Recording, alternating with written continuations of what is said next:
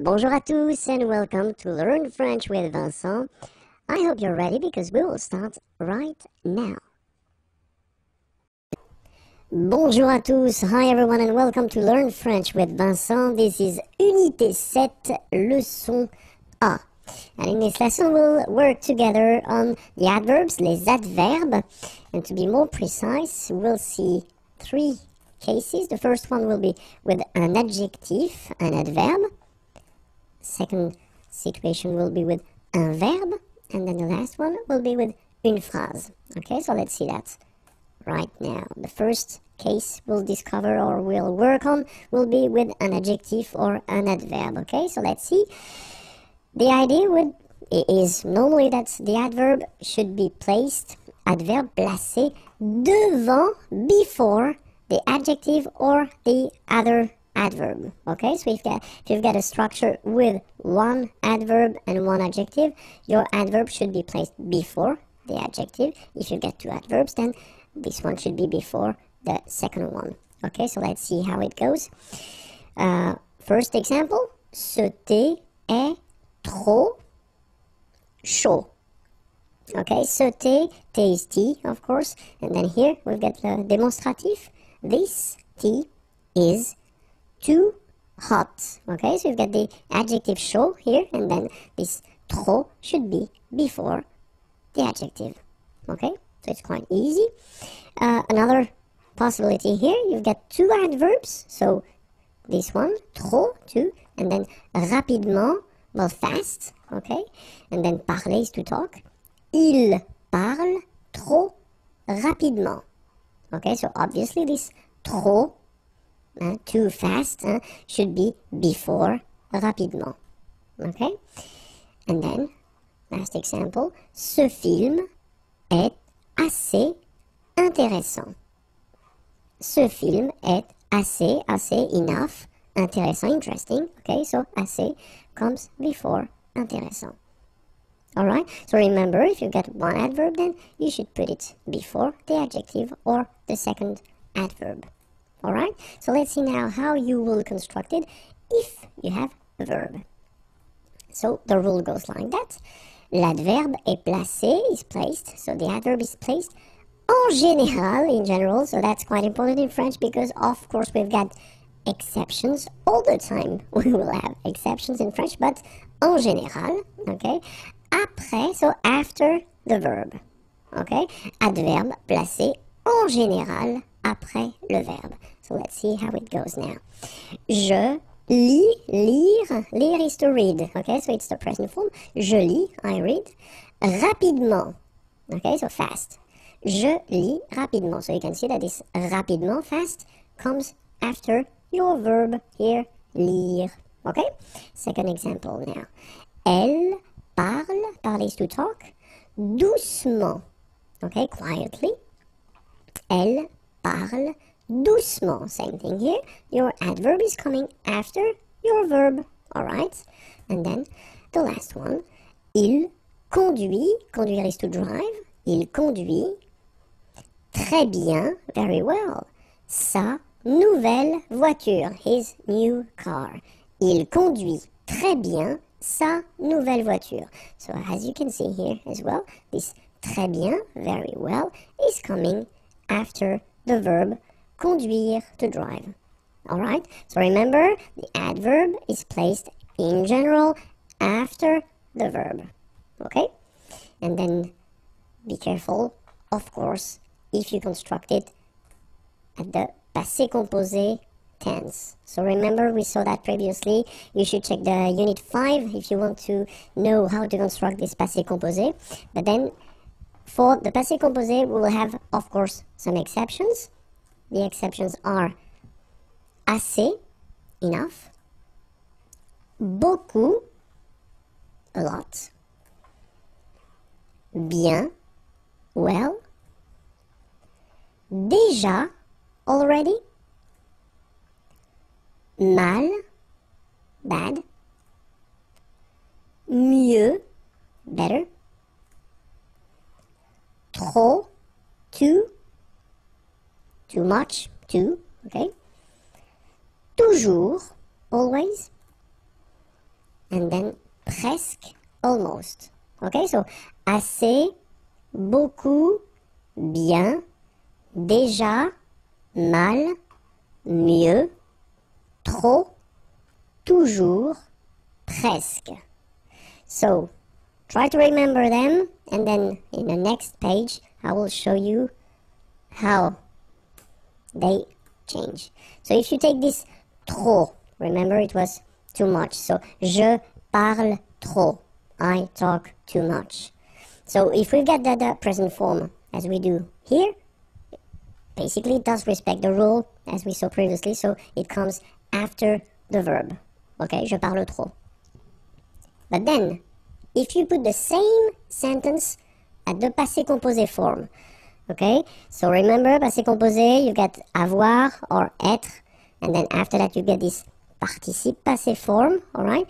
So you will have to put this adverb, trop, between the two here. J'ai trop parlé. Alright? Let's see now another example. Il se repose. Se reposer is to rest. Okay? Il se repose beaucoup, a lot. And then, if you put the same sentence at the passé composé form, il s'est beaucoup reposé. Alright? Il s'est beaucoup reposé.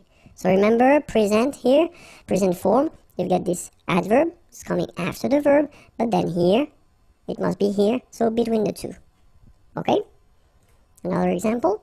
Je dors mal. So dormir, it's to sleep. Okay? Mal, bad. Passé composé form, j'ai mal dormi. So same thing. Doesn't come after, but it's right here. Okay? Elle sourit toujours. Sourire, to smile, toujours, always. Present form, elle sourit toujours. And then, passé composé form, elle a toujours souri. Alright? And now, let's see if you want to make a sentence. Because you will have to remember that in some cases, well, the place of the adverb can change. Est variable. Okay? So let's see. You got an example here. Malheureusement, so malheureusement means unfortunately, malheureusement, elle a perdu ses clés. Perdre, it's to lose, okay? Ses clés, her keys, okay? And it's the passé composé form. Malheureusement, elle a perdu ses clés.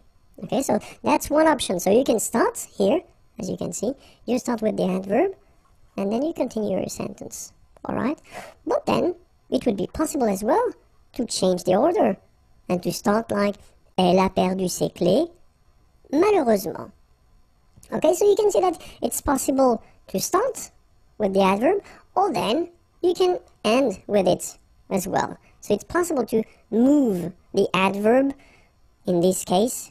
It doesn't need to be at the right beginning of the sentence. Okay, we'll see another example. Récemment, récemment means recently. Il a décidé, okay, décidé, to decide, de changer, to change, de travail. Travail is work. Okay? Récemment, il a décidé de changer de travail. Okay? And it will be the same here. If you look carefully, you can start with il a décidé de changer de travail. So the same portion that we had here. You can start with it. And then you put récemment at the end. Okay? So in some structures, well, keep in mind that it's possible whether to start with the adverb or that to end with the adverb if you want. Okay? Well, it's for once, it's quite easy in French, alright? Okay, so I hope it was clear. So, this was the first lesson of Unit 7, Unité 7. If you want more lessons, well, you can find them here, and then the website is waiting for you, imagier.net. Have a great day. Bye. In this lesson, we'll try to focus on what we call les adverbes de manière, and especially the way to construct them, okay? So, the rule goes like, if you've got, or if you want to construct an adverbe de manière, first you've got to know, well, the adjective at the masculine form. Then you will make it or modify it and put it at the feminine form. And after that, you will add M-E-N-T. And when you add this M-E-N-T at the end of your feminine form of the adjective, then you will get the adverb. Okay, so it sounds quite easy. It is not that difficult, okay, but then we'll have a look. So we'll take a first example, easy one, and this is parfait, okay. Parfait means perfect in English, okay, it's not that far. So we've got here this adjective, and it's at the masculine form. If we put the same adjective at the feminine form, well, the rule normally, we saw that previously, goes like you put this final you add this final at the end of your adjective to get the feminine form. Of course, we've got some exceptions, but then that's the normal rule, okay? And so based on this form, as we saw, you just add M-E-N-T, and then you get your adverb parfaitement, okay? In English, it would be perfectly, okay? So parfait, then parfaite, parfaitement. Alright, so we'll see a few examples, and then the first one is franc. Okay, so in some cases they will be a bit strange because the feminine will not follow the rule that we saw, but then, I mean, I told you that in advance, you know, most of them follow this rule, but then, of course, we've got exceptions, okay? But then, so franc, franche, so it's the feminine forms, the adjective, and then franchement, you get the adverb here, okay? So for each adjective, I will put the English translation here at the beginning, all right? Doux, you don't pronounce the final X. Douce, feminine form, doucement, adverb. Parfait, parfaite, parfaitement. Certain, certaine, certainement. Joyeux, joyeuse, joyeusement. Alright, so let's repeat them one more time. Franc, franche, franchement. Doux, douce, doucement. Parfait, parfaite, parfaitement. Certain, certaine, certainement. Joyeux, joyeuse, joyeusement. Okay, let's continue the list. Heureux, heureuse, heureusement. Spécial, spécial, spécialement. Clair, clair, clairement. Vif, vive, vivement. Sportif, sportive, sportivement. Okay, you can read them one more time. Heureux, heureuse, heureusement. Spécial, spécial, spécialement. Clair, clair, clairement. Vif, vive, vivement. Sportif, sportive, sportivement. Okay, and then we can see some subgroups. Okay, so it does mean that here you will have the ending of your adjective at the masculine form, then here the ending of the adjective at the feminine form, and here you've got the ending of your adverb. So it takes back this ending here, accent grave RE, and then you add this MENT.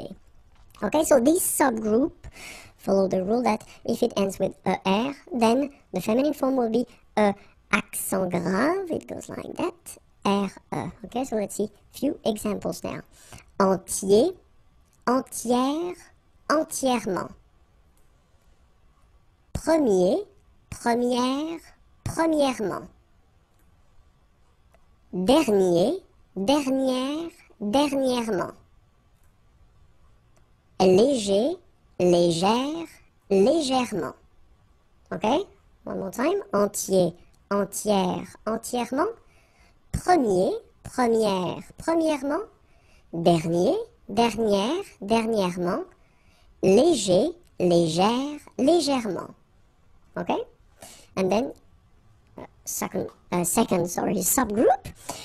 So if it ends with ET, then it will go like accent grave, TE, and then for the adverb, E accent grave, T-E, and you add this M-E-N-T here, okay? Let's see. Secret, secrète, secrètement. Okay, so I tend to insist a little bit on it, just to make you hear the difference between the masculine, secret, secrète. Okay, so you're pronouncing the T, okay? Complet, complète, complètement. Discret, discrète, discrètement. Okay, so one more time. Secret, secrète, secrètement. Complet, complète, complètement. Discret, discrète, discrètement. Okay, so let's see another subgroup. So actually you get two things here. The first one, so if your adjective is ending with ent, then it will be transformed for the adverb, like ent. And if it ends with ant, it will be transformed like ant. Okay, but then I did put them in the same group because phonetically, and that's the important thing, phonetically you will pronounce them the same way. So you will pronounce amant, and here it will be the same, you will pronounce amant. Okay, so let's see how it goes. Patient, and then patiemment. So as I told you, even if you write it E-M-M-E-N-T, phonetically it goes like amant, patiemment. Alright? Récent, same rule, récemment, récemment, récemment. Okay? Then, suffisant, suffisamment. And the last example, élégant, élégamment. Alright, so let's repeat them one more time. Patient, patiemment, récent, récemment, suffisant, suffisamment, élégant, élégamment. Okay, and another subgroup, so if your adjective is ending with EL, then feminine form of the adjective will be E-double-L-E, and then the adverb E-double-L-E-M-E-N-T. Okay? Réel, réellement. Okay, so remember when you get this here and then it's followed by two consonants and then they are the same consonant like here, the sound of the changes and it's open, it's A. So that's the reason why you get this réel. Okay? Réellement. Alright? Then manuel, manuel, manuellement. Annuel, annuel, annuellement. Naturel, naturel, naturellement. Okay, one more time. Réel, réel, réellement. Manuel, manuel, manuellement. Annuel, annuel, annuellement. Naturel, naturel, naturel. The topic will be dans la ville, so in the town. Dans la ville. Okay, so let's start now. Une rue. Okay, remember final not pronounced. Une rue. Une voie ferrée. Final here not pronounced, and then this one is not pronounced either. Une voie ferrée. Une autoroute. Une autoroute. Un boulevard. Final D not pronounced. Un boulevard.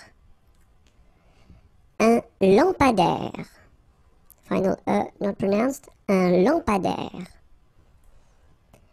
Une aire de stationnement. Une aire de stationnement. Un musée. Final not pronounced. Un musée.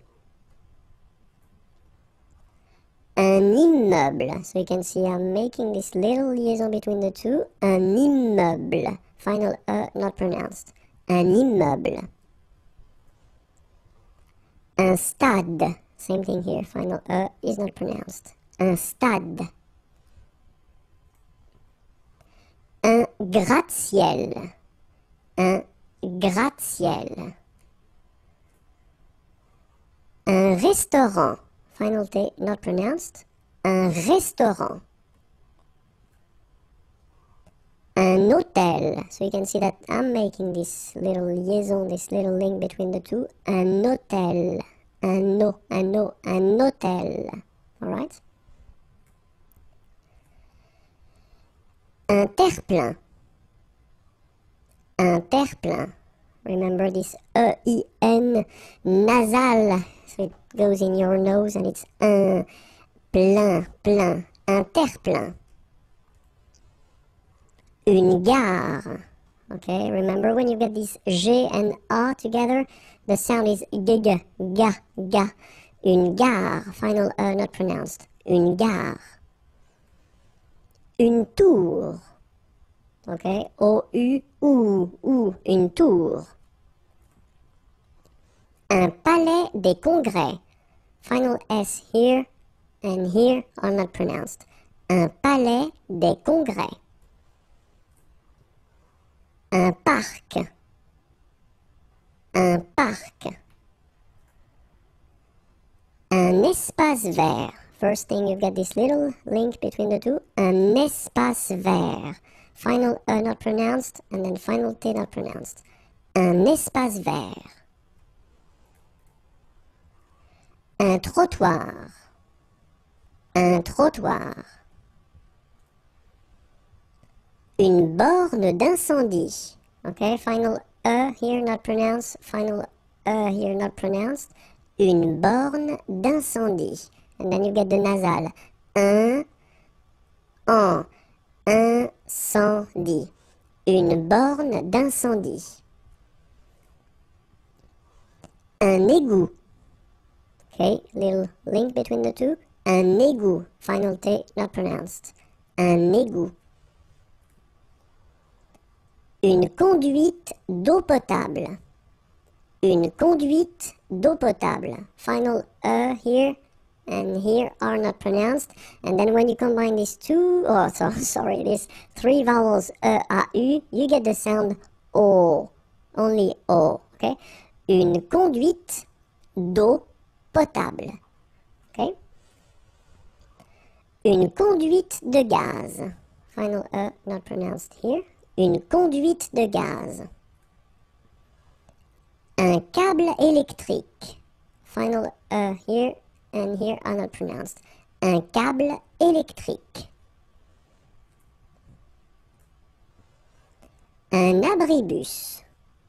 Un abribus. Un arrêt d'autobus. So you can hear this little link between the two. Un arrêt d'autobus. Un passage pour piétons. Un passage pour piétons. Final S here, not pronounced, and then final not pronounced. Un passage pour piétons. Des feux de circulation. So here, final X not pronounced. Des feux de circulation. Une chaussée. Okay, here, final not pronounced. And then you get the double S between two vowels, so it's really strong. I mean, the S is s. Okay, so une chaussée. Un réverbère. Final not pronounced. Un ré. So here you get this accent aigu, et, and then here you get this accent grave, é. Okay, et, é. So it goes like réverbère. Okay, un réverbère. Une maison individuelle. So remember, when you get this and then double consonant, and especially here, it's the same one, that's the idea, it will open the sound of so you will pronounce it like eh, okay? Individuel, uel, okay? Une maison individuelle. Une maison individuelle jumelée. Final here, not pronounced. Une maison individuelle jumelée. Des appartements en copropriété. Remember, final S and final T are not pronounced here. Des appartements, little liaison here. Des appartements en copropriété. Des maisons en rangée. Final E and final S are not pronounced. Des maisons en rangée. Une tour d'habitation. Remember, H doesn't exist in French, well, in most of the cases, so it does mean that you don't pronounce it, alright, so d'habitation. Une tour d'habitation. Dans la maison. So let's start now. Une entrée principale. Un vestibule. Un vestiaire. Un couloir. Un escalier. Une buanderie. Okay, so one more time. Une entrée principale. Un vestibule. Un vestiaire. Un couloir. Un escalier. Une buanderie. Un salon. Une cheminée. Une salle à manger. Une cuisine. Des WC. Une salle de séjour. So one more time. Un salon. Une cheminée. Une salle à manger. Une cuisine. Des WC. Une salle de séjour. Un rez-de-chaussée. Un étage. Un palier. Une chambre principale. Une garde-robe. Une chambre. One more time. Un rez-de-chaussée. Un étage. Un palier. Une chambre principale. Une garde-robe. Une chambre. Une fenêtre. Une porte-fenêtre. Une salle de bain. Une douche. Une baignoire. Une porte pliante. So one more time. Une fenêtre. Une porte-fenêtre. Une salle de bain. Une douche. Une baignoire. Une porte pliante. Une table. Une desserte. Un fauteuil. Un canapé. Un banc. Un tabouret. One more time. Une table. Une desserte. Un fauteuil. Un canapé. Un banc. Un tabouret. Une chaise. Un lit. Une armoire. Un coffre. Une commode. Un rideau. OK? Une chaise. Un lit. Une armoire. Un coffre. Une commode. Un rideau. We'll have the pleasure to discover together two verbs. So it's quite interesting because we've got first the verb savoir and then we've got the verb connaître. And if you want to translate that, directly in English, well, basically they mean the same thing and it would be translated with to know. Okay? So two verbs for the same meaning. What does it mean? It means that you will have two different uses of these verbs. The first one, savoir, well, the rule is that you will use savoir plus a verb. So after that, if you want to add a verb, then you will have to use savoir. Or then if you want to put, as we say, structure verbale, so it's just somehow like a sentence, okay? So if you want to introduce a sentence after savoir, then after to know, then that's savoir that you will have to use, okay? But connaître, so same meaning, as I said, it's to know, okay?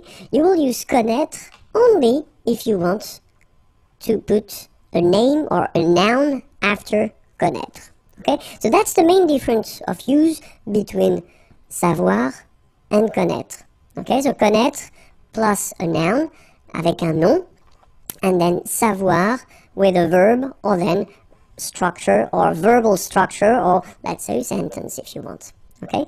So first, of course, we should remember how to conjugate savoir at the present form here, okay? Je sais, tu sais, il sait, elle sait, nous savons, vous savez, ils savent, elles savent. Okay, so if you look carefully here, you write it S-A-I-S, well, the same way here. Here you write it S-A-I-T, okay, but then phonetically these three forms are the same, and it's c'est, okay? Je sais, tu sais, il sait, elle sait. Alright, so let's see now the passé composé form.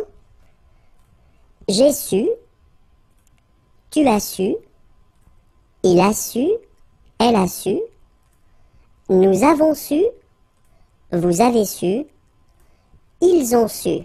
Okay, so if you remember, when we introduced this passé composé form, it was in Unit 5, if my memory is correct. Then you put first, in most of the cases, the verb avoir at the present form, and then you put this participe passé form.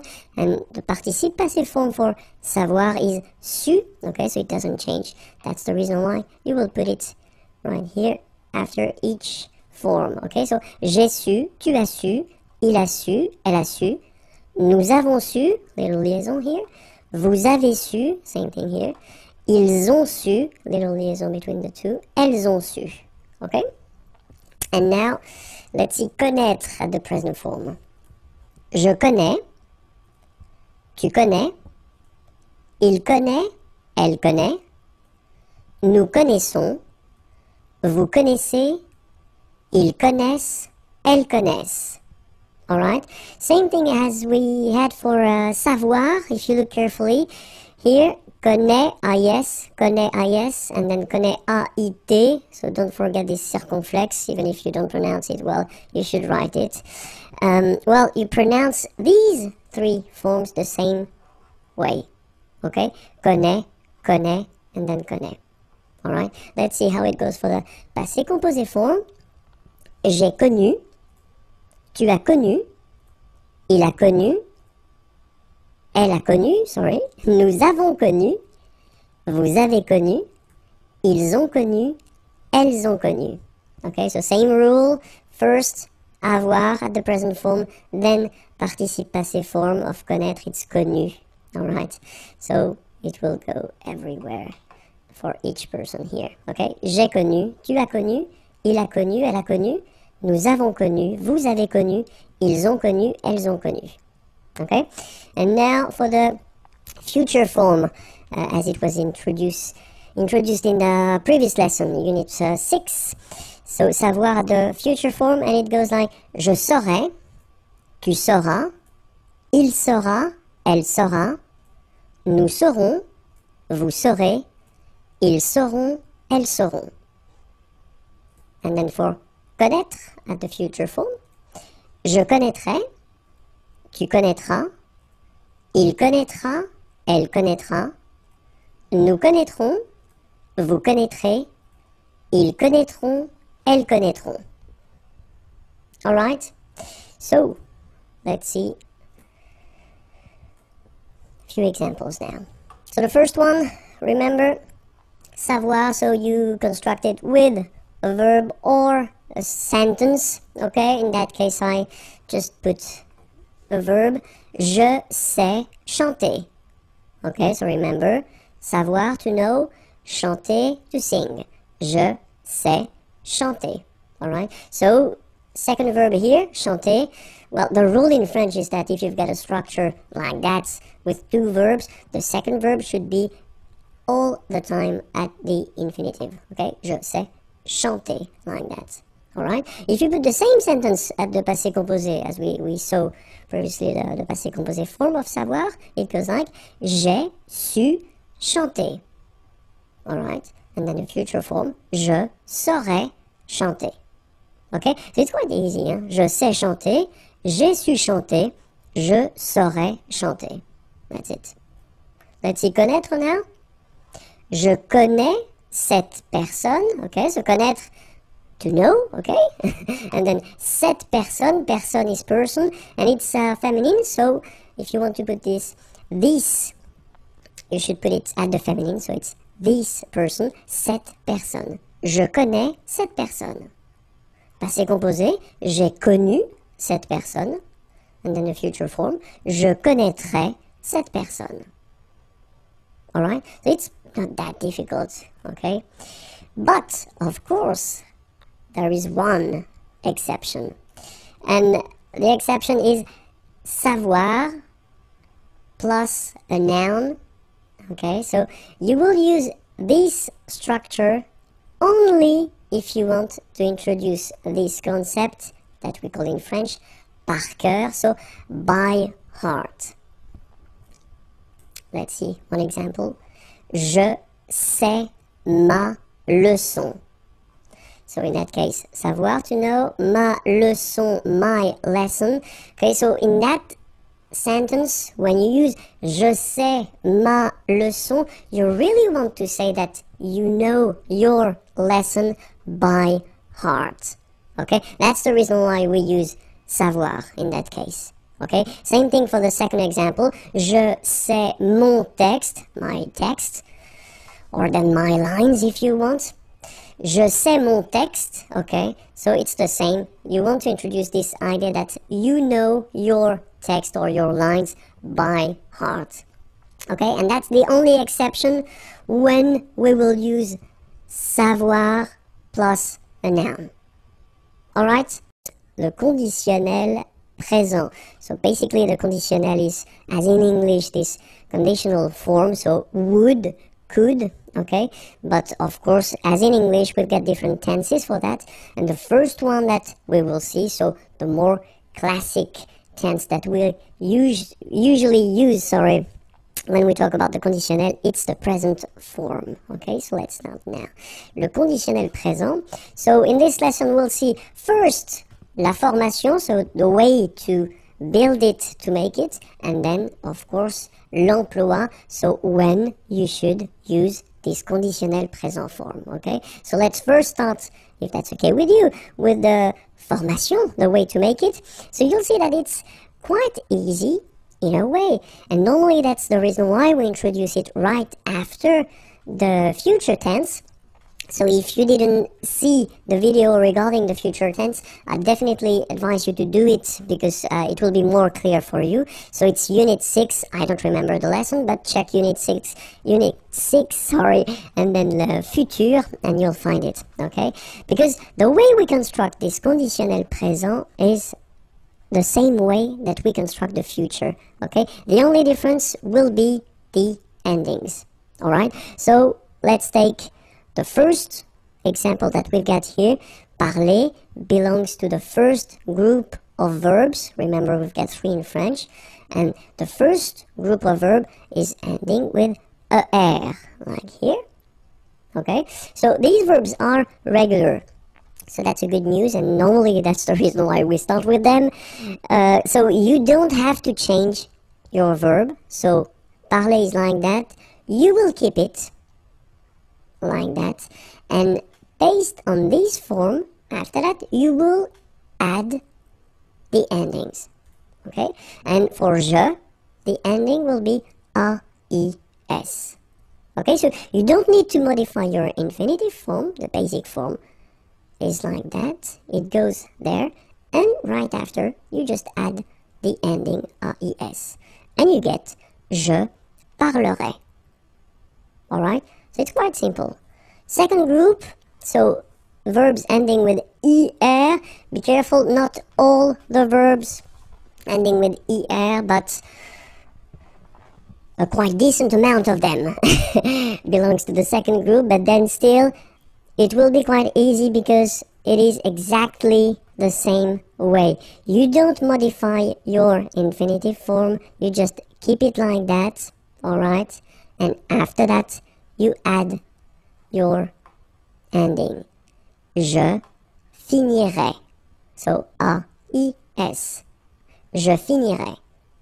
Alright, so it's quite easy. You keep your basic form, your infinitive form, and right after, you just put the ending. Okay? For the third group of verbs, so of course, we will have some exceptions, so we'll see that a bit later in this lesson. But still, the main rule is if it's ending like lire to read, okay, with this well, the idea is that you will take this away, as we quite usually do in French, okay, and after that you will add your ending.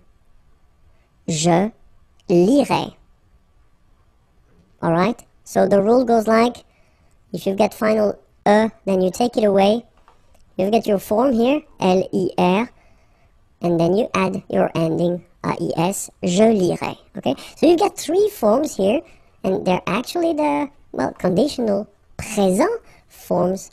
Je parlerai, je finirai, je lirai, okay? Parler is to talk or to speak, finir to finish or to end, lire to read, okay? So, the endings now. So we saw that previously that, well, the ending for je will be, the ending for je will be A-I-S, okay? The ending for tu will be, well, the same, A-I-S. The ending for il, elle will be A-I-T, okay? The good news is that even if we write them differently, like you see here, we pronounce them the same way. And it goes like eh, eh, eh. Alright? So as usual in French, what you pronounce, well, it's not that difficult in a way, but then remember how to write them. A-I-S for je, A-I-S for tu, A-I-T for il, elle. So now let's see nous, and nous goes like I-O-N-S, okay, and it should be pronounced ion, remember final S is not pronounced, ion, okay, then for vous it goes like I-E-Z, and it goes like ye, okay, remember when you get this I before it goes like ye, okay, ye, so that's the reason why we had this ion here, and then ye. Alright, and the last one, so even if it looks scary because you get three vowels here and then NT, okay, A-I-E-N-T, so as usual, that's the way you should write it, but then phonetically the good news is that you pronounce it E. So the same way that we had here, E here, E, and then E. Okay, so let's pronounce them, E, yon, ye, e. So if you look carefully, you get only three phonetical pronunciation. The first one is here and here. It's the same. So it's e. After that, we'll get this yon. And after that, we'll get this ye. Alright? So let's see now for parler. Parler, it's to speak or to talk. Okay, so je parlerai. Tu parlerais, il parlerait, elle parlerait, nous parlerions, vous parleriez, il parlerait, elle parlerait. Second example, choisir from the second group of verbs. Choisir is to choose. Je choisirais, tu choisirais, il choisirait, elle choisirait, nous choisirions, vous choisiriez, il choisirait, elle choisirait. Okay, not that difficult. The last example, so for the third group, it's écrire. Écrire is to write. Okay, so same rule, if you remember.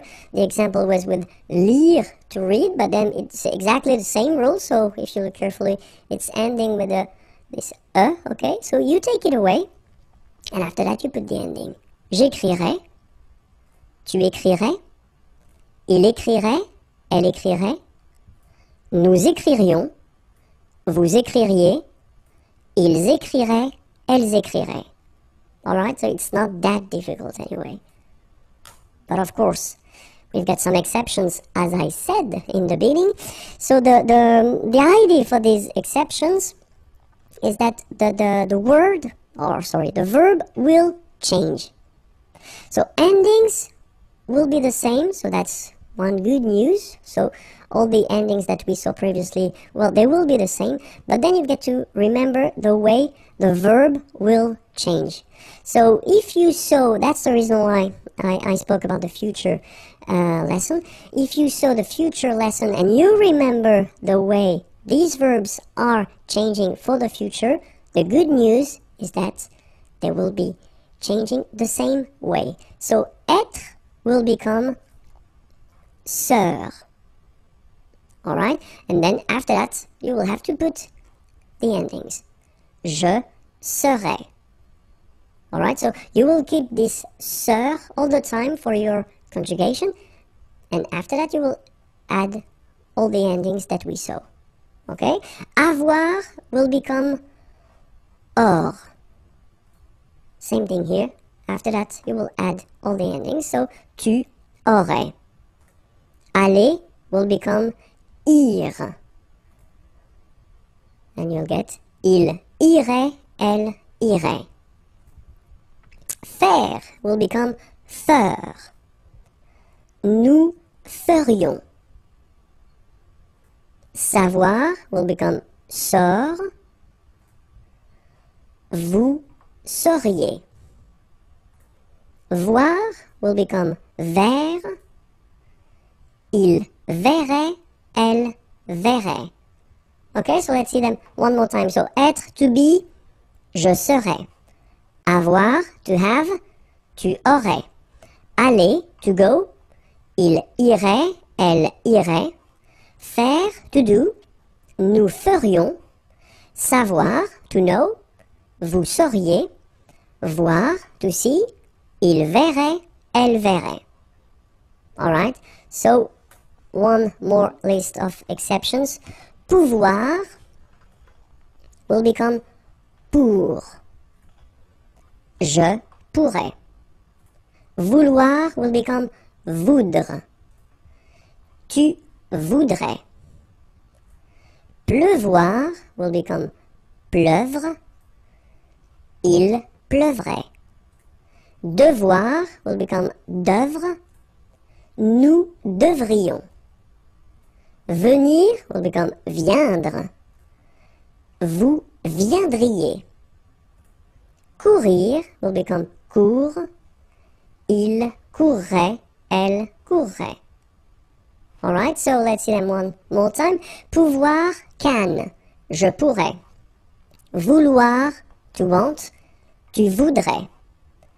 Pleuvoir, to rain. Il pleuvrait. Devoir, to have to. Nous devrions. Venir, to come.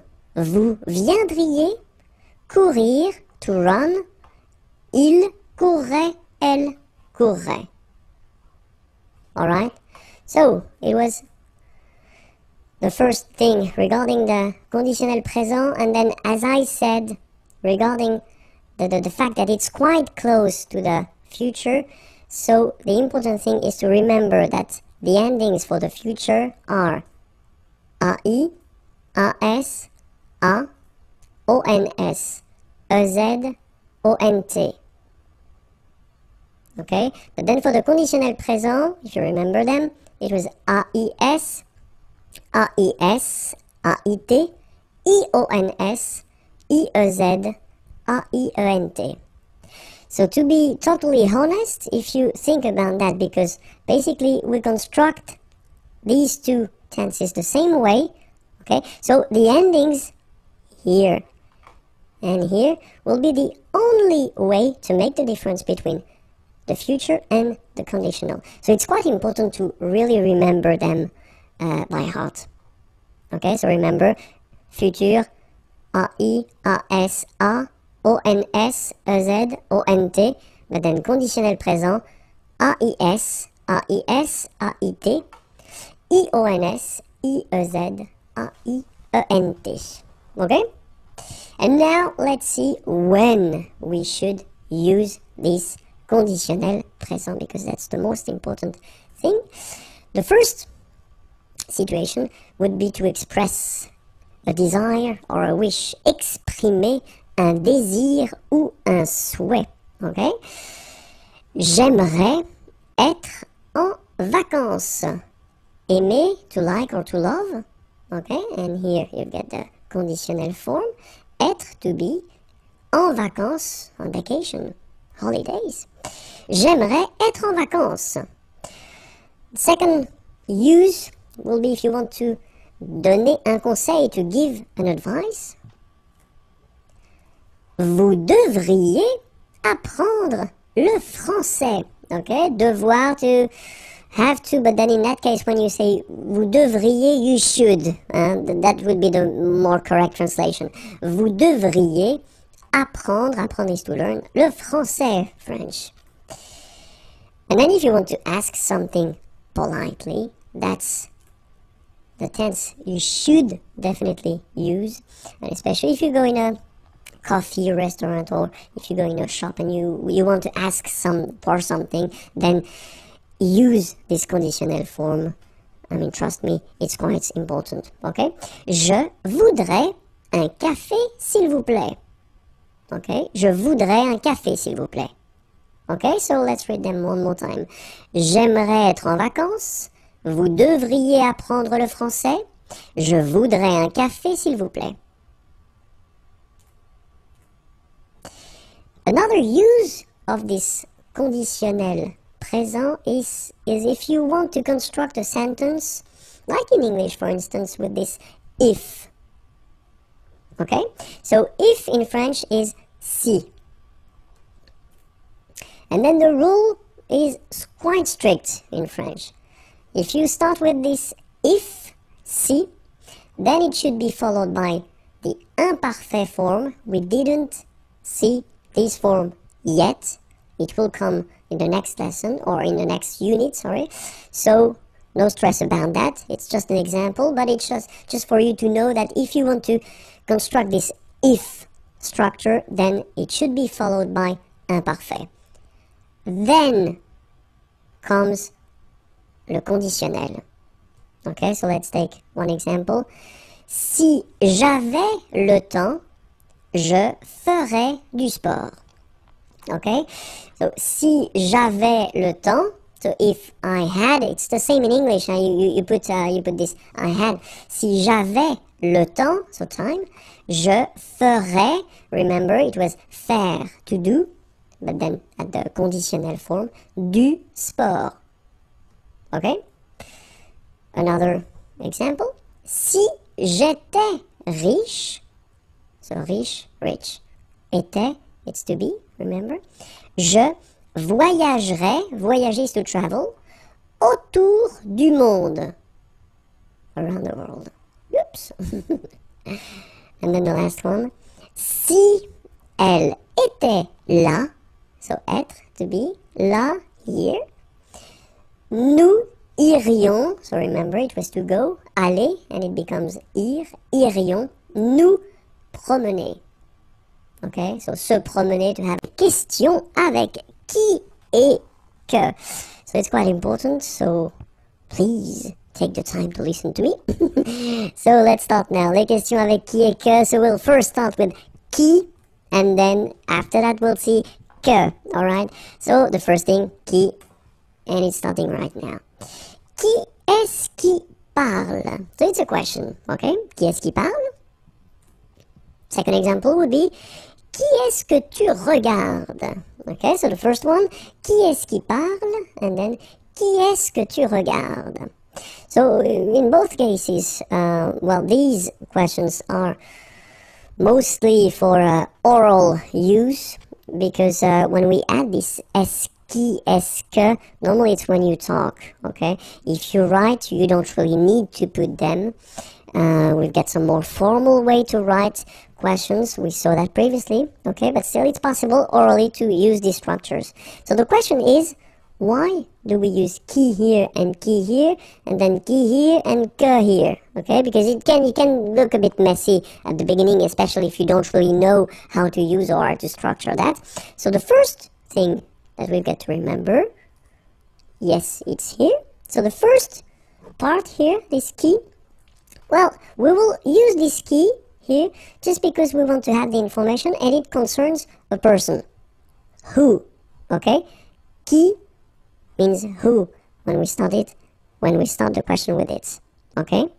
Qui est-ce qui parle? Qui est-ce que tu regardes? And then we've got the second part here, as we saw, and it's quite interesting because we've got two options here, the first one and the second one. So the first one, you will use qui just because you will ask the question regarding the subject of the verb. You get the verb here, parler, okay? And the information that you want to have concerns the subject of this verb.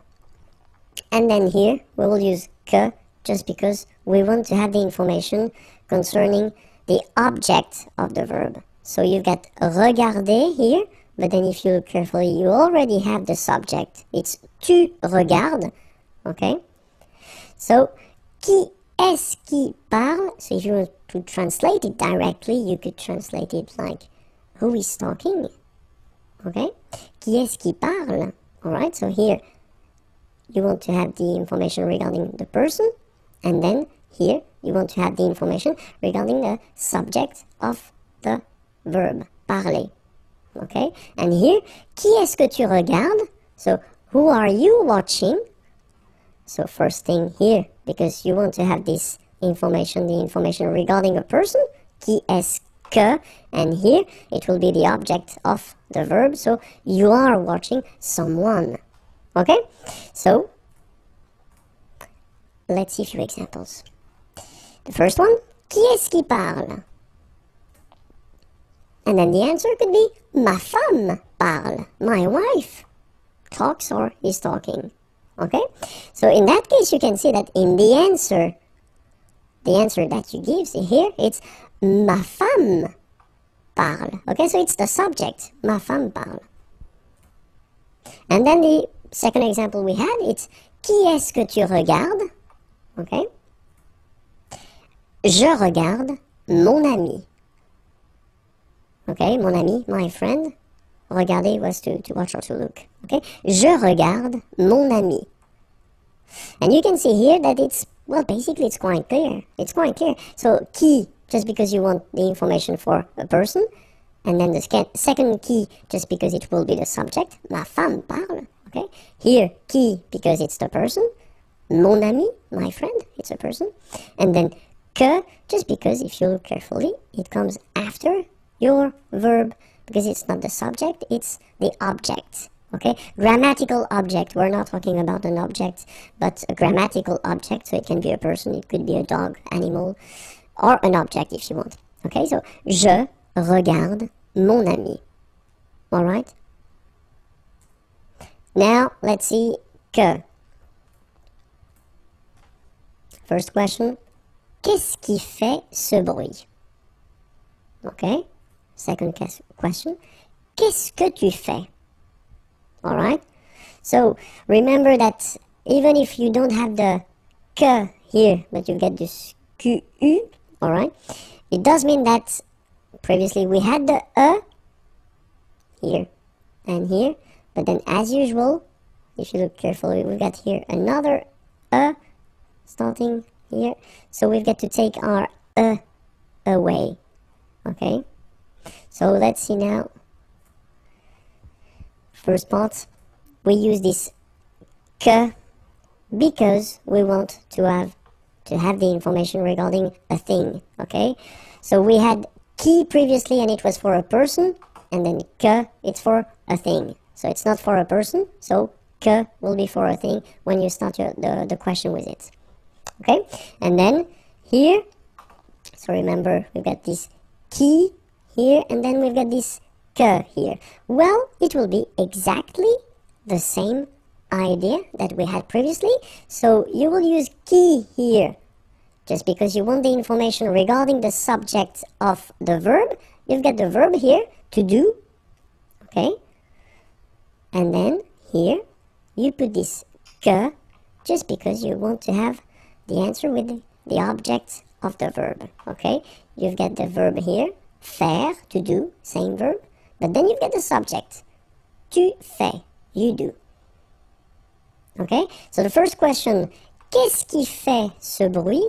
What is doing this noise? Qu'est-ce qui fait ce bruit? Or this sound, if you want.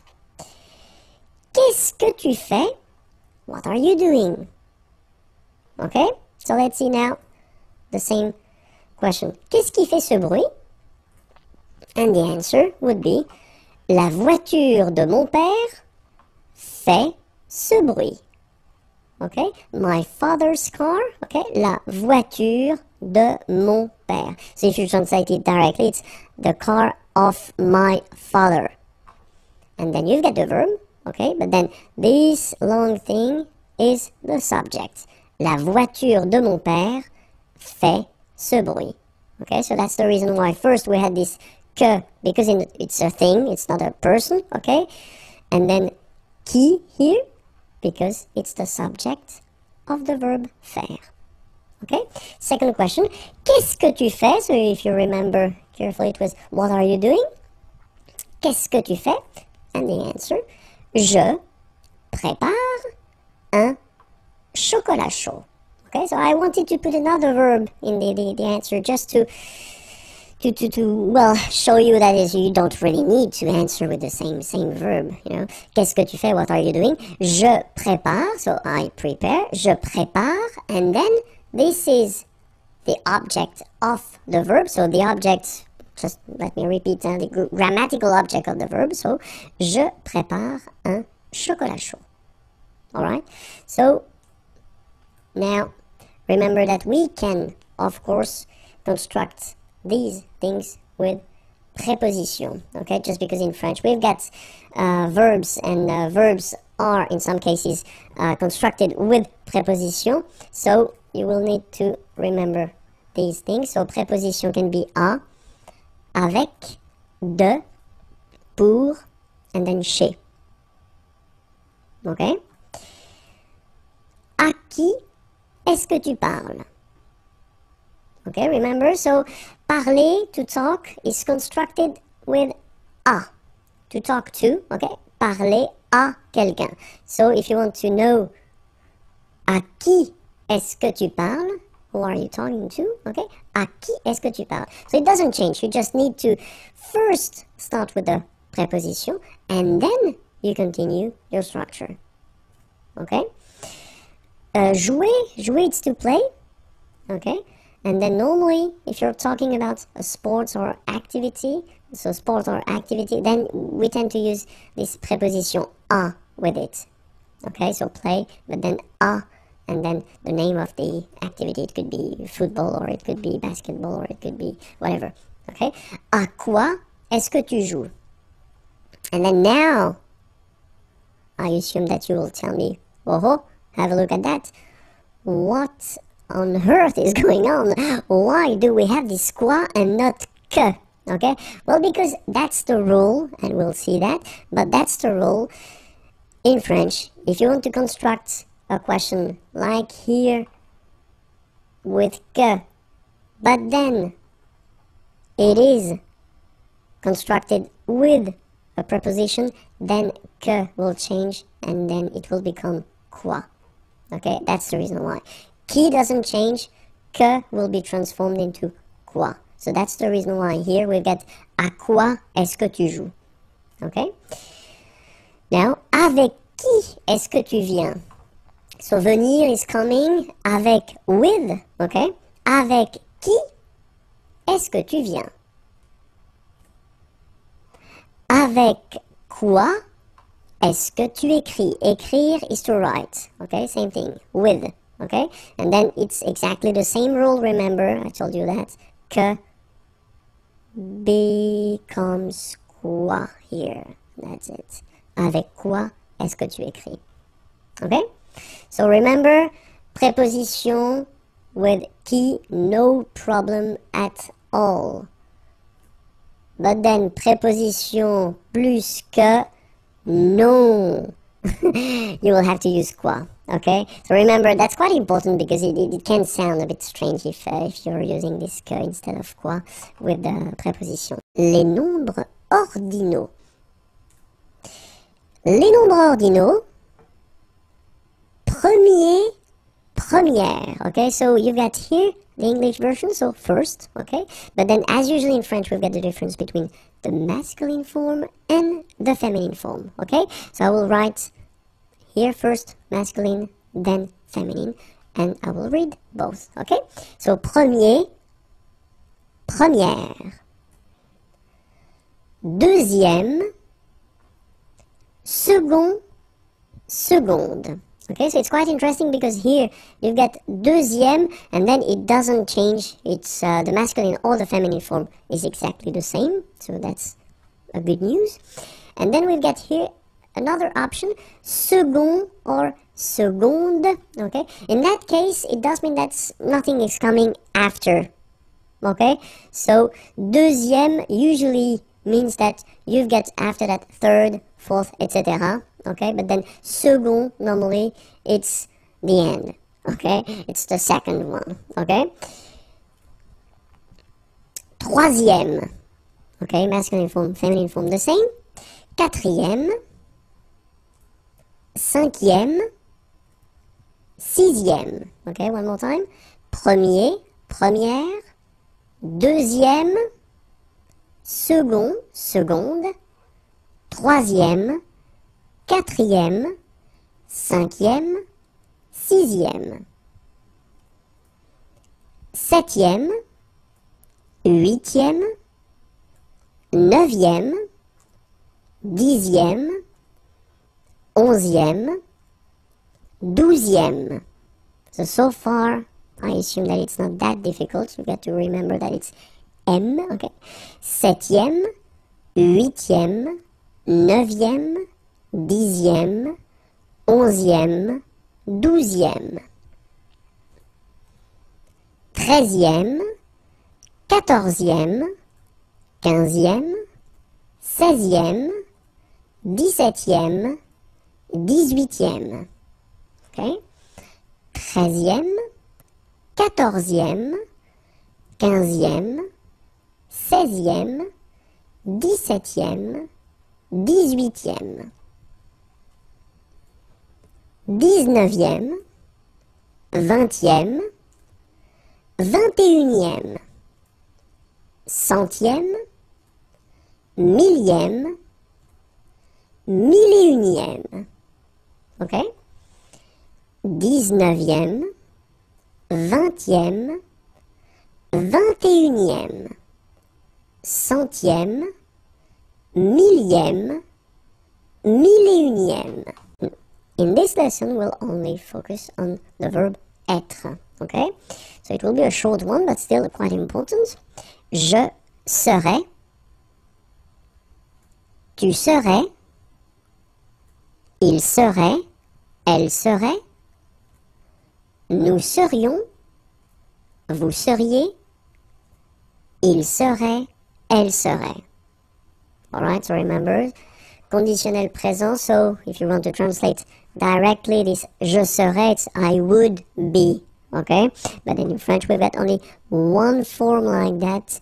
Remember, so A-I-S, but then you don't pronounce the final S.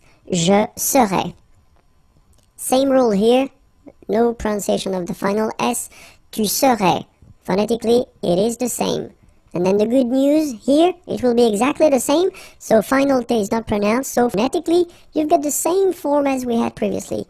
Il serait, elle serait. Okay, so one more time. Je serais, tu serais, il serait, elle serait. Alright? So then, final S not pronounced, and then this is this yon, yon. Remember, it goes in your nose, it's nasal. Yon, nous serions. Okay, then vous seriez. And last but not least, and remember, it's quite strange, but A-I-E-N-T, many letters, only one simple sound, E, as we had here, here, and here. It's exactly the same sound. Il serait, elle serait. Alright? Je serais, tu serais, il serait, elle serait, nous serions, vous seriez, il serait, elle serait. In this lesson, we'll focus on the conditional present form of avoir, to have, okay? So, let's see now how it goes. J'aurais, tu aurais, il aurait, elle aurait, nous aurions, vous auriez, ils auraient, elles auraient. Alright, so if you remember carefully, this conditional present form, so it was introduced in this unit, so check the unit 7 and then put conditional present, you will find the whole description and the whole lesson of conditional present, but still, here, you can see that j'aurais, well, if you want to translate it directly, it would be I would have, okay, but then in French we've got only one form here, and then take a good look at the endings, AIS, AIS, AIT, IONS, IEZ, IUNT, okay? The endings for the conditional present form. Okay, so let's see how you pronounce them now. J'aurais, so final S, not pronounced. J'aurais. Then same thing here. Tu aurais, you don't pronounce the final S. Il aurait, same thing here. Final T is not pronounced. Elle aurait, okay? So you get the same pronunciation here for the three first forms. J'aurais, tu aurais, il aurait, elle aurait, okay? Then, nous aurions, so this little link between the two, this liaison, nous aurions, final S, not pronounced. Vous auriez, little link between the two, vous auriez, and then, ils auraient, little link, but then, look, A-I-E-N-T like that, and you only pronounce E, like we had here. It will be exactly the same pronunciation here. Ils auraient, elles auraient. Okay, so let's see that one more time. J'aurais, tu aurais, il aurait, elle aurait, nous aurions, vous auriez, ils auraient, elles auraient. Bonjour à tous and welcome to Learn French with Vincent, and this is Unité 7, leçon K. And in this lesson we'll discover together the verb aller, so aller means to go, and especially the conditional present form of this verb. Okay, so let's start right now. The first form goes like j'irai, tu irais, il irait, elle irait, nous irions, vous iriez, ils iraient, elles iraient. Okay, so let's check them one more time. The first one, j'irai. Okay, remember, final S not pronounced. J'irai. Tu irais. Same thing here, final S not pronounced. Tu irais. And then, il, masculine form, irait, final T not pronounced. So what you can see is that this form, and this form are actually pronounced the same way. Okay? So, il irait, elle irait. Okay, then, nous irions. Okay, so let's make this little liaison between the two. Nous irions. Final S not pronounced. Nous irions. Then, vous iriez. So same thing here, make the liaison. Vous iriez. Remember, when you get this EZ at the end, you get the sound E. Okay? Iriez. Iriez. And then, vous iriez. Alright? And the final form, ils iraient. Okay, so remember, make the liaison as well. You get this S and then the vowel after. So, ils iraient. And then if you look carefully, you get A-I-E-N-T. Okay? But then phonetically, it goes like E. Okay, so technically these form and these forms here are pronounced the same way, and it goes like irait. Okay, so ils iraient, and then the feminine, elles iraient. Alright, so j'irais, tu irais, il irait, elle irait, nous irions, vous iriez, ils iraient, elles iraient. Okay, so that's it for the conditionnel présent form of the verb aller. Aller, remember, it was to go, and then you get the YouTube channel here, and it's youtube.com/imagier if you want more videos. And then the website is here, and it's waiting for you, imagier.net. Have a great day. Bye bye. And it's lequel and laquelle. Okay, so first thing, well, let's see what lequel is.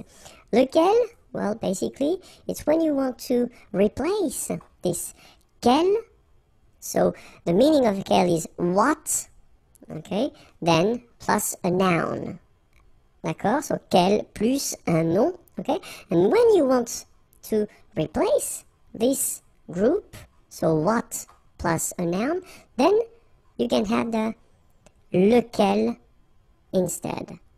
Okay, remember that in that case, we'll see that a bit later in this lesson, but lequel, it will be for the singular masculine.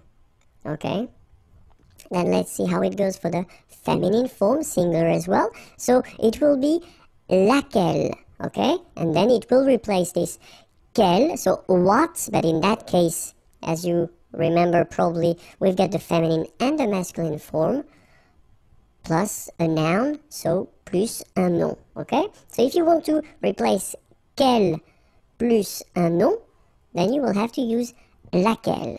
So this is the feminine form, and this is a singular feminine form, okay? So let's see now the singular form and the plural form. So the first form that we'll see will be the masculine, so it will be, as we saw, lequel, okay, so remember you've got to pronounce it lequel.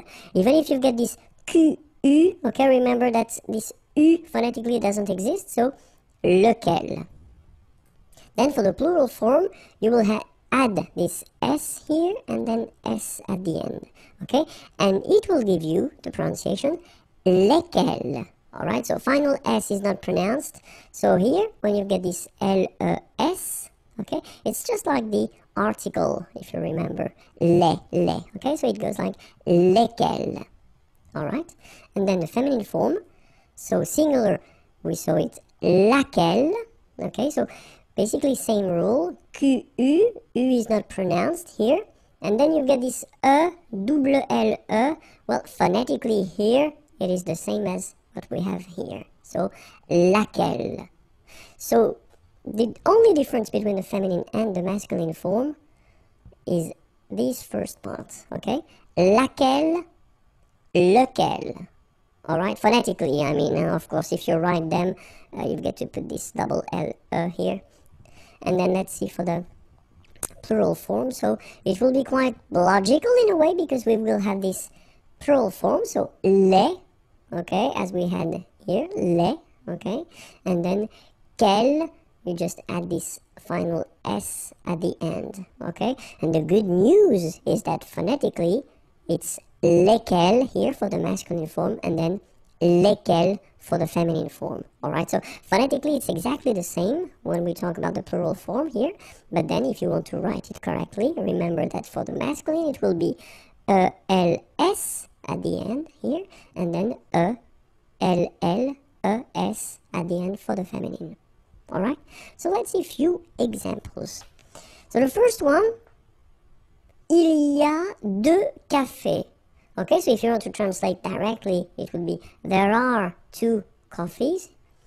Lequel veux-tu? So of course you could ask the same question, and you could put this quel café veux-tu? What? Let's translate it straight, it will be more clear. Quel café veux-tu will be translated like what coffee do you want? Okay? In that case, okay, when you use this lequel, well, technically you could translate it directly like which one, okay? Which one do you want? Okay, so il y a deux cafés, lequel, so in that case, just to avoid repeating, quel café, okay, veux-tu, so remember, vouloir is to want, tu, you, okay, do you want, so lequel veux-tu, il y a 2 cafés, lequel veux-tu? Alright, or then it's possible as well. In that case, it's more, let's say, spoken. Okay, the first one is the official one, because in that case you put lequel, and after that you change the order. Remember, first the verb, then the subject, because that's the official and the formal way to ask a question. But then, if you speak normally, it's possible to, well, put the order a bit differently. So, il y a 2 cafés, so this doesn't change, of course, okay? Tu veux lequel? Alright, so you just keep the normal order. So you've got the subject here, you've got the verb here, and then you put lequel at the end, okay? Tu veux lequel? Alright, meaning is the same, but then it's better to use this second form orally and the first form, if you get to write, then use this first form, okay? So let's see another example. So, 2 bus arrivent. Okay, so 2 buses arrive. Lequel prenez-vous? Remember, prendre is to take. Hein? Vous, you. Okay, so you could be the plural form, or then it could be the polite form for you. Okay, so lequel prenez-vous? Which one do you take? Alright. Or then, it could be as well, as we saw in the previous example, you just keep the normal order, so subject, verb, vous prenez lequel. Alright? And then another example. Voici les pâtisseries. Laquelle choisissez-vous? Okay, choisir, to choose. Voici les pâtisseries. Laquelle choisissez-vous? Alright? Same thing here. Voici les pâtisseries. Vous choisissez laquelle? Alright, so you can see that in that case it's the same. We just keep the normal order, so subject, verb, and then laquelle. Alright, so now you've got lequel, lequel, and laquelle. Remember phonetically, well, basically this second part, quel, doesn't change if you want to pronounce it, okay? Les professions, so many words. I hope you're ready, because it will be quite useful and maybe a bit long. Let's try to see that together. Okay, so we'll start right now. Un menuisier. Un électricien. Un plombier. Un maçon. Un agent immobilier. Un opticien. Okay, so let's see them one more time. Un menuisier. Remember this UI. UI. Menuisier. Alright. Then un électricien. So you can see that we make the liaison here. Un électricien. I-E-N-ien. Électricien. Alright. Then un plombier. Remember O-M goes like O-N. So it's on. Plombier. Alright? Un maçon. Here you can see that we've got this little cédille beneath the C, okay? And it just means that you will pronounce this C as S, okay? So that's the reason why. It's un maçon. Son, okay? O-N in your nose nasal. Un maçon. Alright? Then, liaison here. Un agent immobilier. Same thing here. Un opticien. Okay? Next page.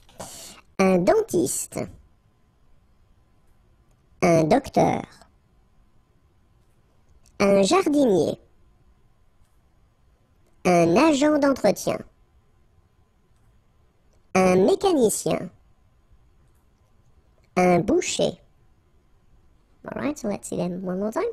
Un dentiste. Remember, nasal, dentiste. Un docteur. E-U-R, heure. Un docteur. Un jardinier. Remember, I-E-R-I-E. Jardinier. Un agent d'entretien. Liaison here. Un agent d'entretien. Un mécanicien. Remember, I-E-N, yen. Like here, yen, yen. Un boucher. C-H, sh. Un boucher, boucher. So I tend to insist a little bit, but then it goes like un boucher. Okay? Next page. Un coiffeur. Un bijoutier. Un pharmacien. Un infirmier. Un vétérinaire. Un fermier. Okay, so let's see them now. Un coiffeur. Remember, O-I goes like wa. Quoi. And then E-U-R, heure. Un coiffeur. Then we get un bijoutier. Un pharmacien. So remember, P-H. So these combination of these two letters will produce the F sound. Fa. Pharmacien. Okay? Un pharmacien. Okay, then liaison here. Un infirmier. Un infirmier. I-E-R at the end. Ye. Infirmier. Okay, then un vétérinaire. Remember, accent aigu will give you this E sound. V-T-R-I, and then here it's open. R. Un vétérinaire. And then un fermier. Okay, let's see the next page. Un pêcheur. Un marin. Un policier. Un militaire. Un gardien. Un pompier. Alright, so let's see them. Un pêcheur. So remember when you get this accent circumflex, you know that's the name of this accent. On the top of it will open the sound. So you get really open. Okay, so pêcheur. And then E-U-R, heure. Okay, un pêcheur. Alright, then un marin. I-N nasal. Okay, un marin. Alright, then un policier. I-E-R, I-E. Un policier. Alright, then un militaire. Remember, A-I, it's this E sound as well. E, militaire. Alright, then un gardien. I-E-N here, yen. Un gardien. Alright, then un pompier. So remember what I told you, when you get this O-M here, it will give you the sound O. So exactly the same sound as this O-N. Alright, so in your nose, pompier. Alright, next page now. Un avocat. Un comptable. Un architecte. Un scientifique. Un instituteur. Un bibliothécaire. Alright, so let's see them. Un avocat, so remember, liaison here and then final T not pronounced, okay? Un avocat.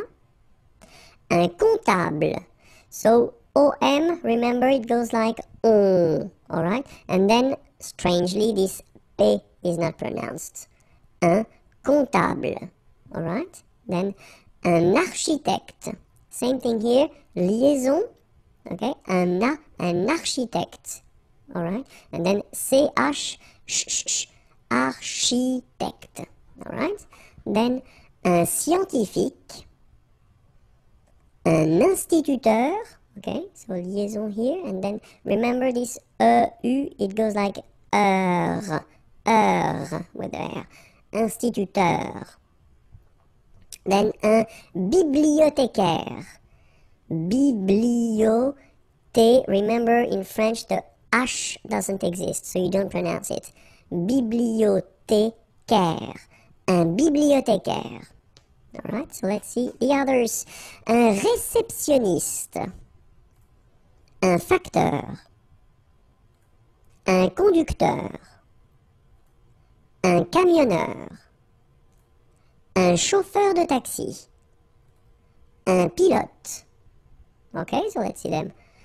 Un réceptionniste.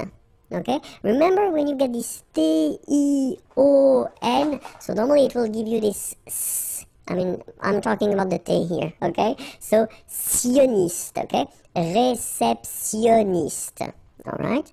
Then, un facteur, E-U-R-E, un facteur.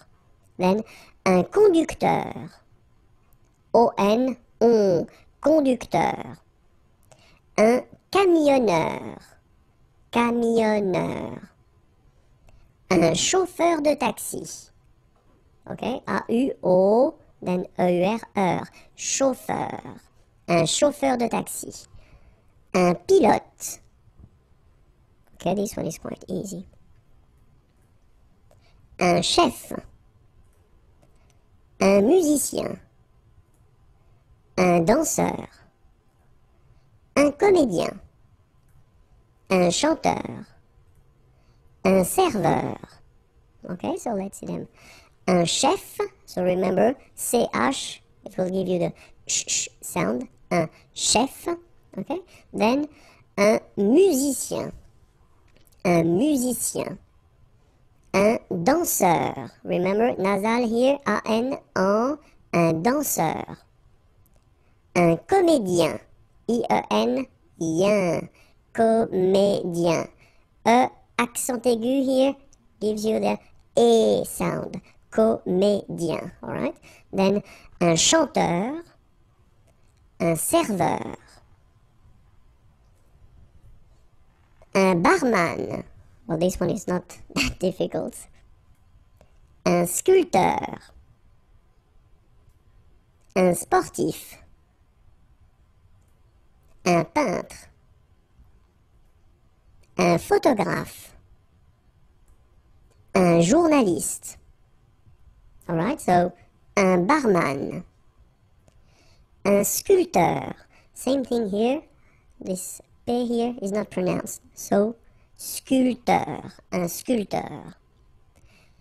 Un sportif, un peintre. So remember when you get this E-I-N together here, then you pronounce this un sound. So nasal in your nose, un peintre. Alright? And remember, final here is not pronounced. It only gives you the possibility to pronounce these two letters. So tr, tr, okay? Un peintre. Alright? Un photographe. So here, PH, and here, PH, pronounce it like F, f, f, f. Photographe. Okay, same thing here. This you don't insist on it. You only pronounce this F at the end. Un photographe. Okay? Un journaliste. Same thing here. You know, final only gives you the T. Journaliste. Okay? Un barman. Again. Oh no, un sculpteur. So I've been putting 2 times the same page. Well, let's repeat it. Un sportif, un peintre, un photographe, un journaliste. Okay, so let's see the last page. Un rédacteur, un dessinateur, un couturier. Okay, so un rédacteur. Alright, remember, accent aigu here, so you will have this E sound. Rédac, and then this okay? Un dessinateur, and then un couturier. Remember, O-U goes like OU, okay? Couturier. I-E-R-I-E, okay? Un couturier. This lesson, I thought it might be useful for you to have some vocabulary regarding cuisiner. So cuisiner is to cook, just because French people like to talk about food. They like to talk about cooking and all these things. So it's usually quite useful to have few words or few verbs to be able to discuss about that, okay? And especially at this level, unité 7, I think it might be the time. So let's start now. Éplucher, battre, faire mijoter, pocher, griller. Okay, so let's see them one more time. Éplucher, Okay, remember when we've got this CH, the sound is sh, okay? Éplucher, all right? First group of verbs, okay, ending with ER, so basically it is quite easy to conjugate. Okay, then battre, battre, okay, even if you get deux T here, two letters, well, basically you've got only the sound of one, okay? Battre, okay? Third group of verbs, a bit tricky to conjugate, but still, it's possible at your level. Then, faire mijoter, okay? Faire mijoter. Then, pocher, okay? First group. Griller, okay? It's interesting because here you've got this E and then double L, okay? In most of the cases, and I don't say always because it's not possible in French to say always. We've got so many exceptions, but in most of the cases, you will pronounce it y, okay? Griller, that's the reason why. Griller, okay? Remember, R, because these are verbs here. Griller, pocher, éplucher, okay? You pronounce them A, okay, even if you get this R, okay, this combination of two letters, R at the end, will give you the sound E, alright, so griller, okay, let's see the others. Rôtir, cuire au four, bouillir, frire, couper, alright, so rôtir. Don't forget this accent circonflexe, sorry. Then, cuire au four. Bouillir. So that's maybe the tricky one of the list here. So, bou, and then yir. Okay? Bouillir. So, bouillir. Bouillir. Okay? Frire. And then couper.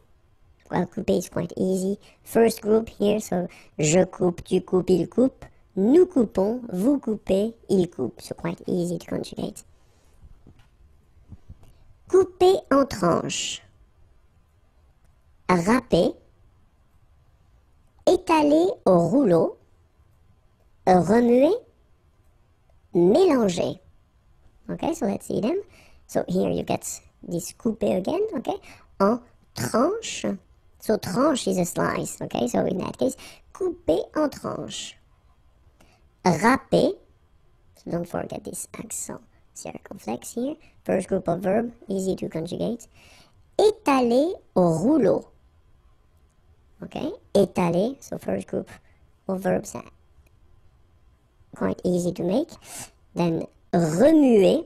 So this, maybe it's the difficult one of the list. Remue, okay? Remuer, remuer. And then mélanger.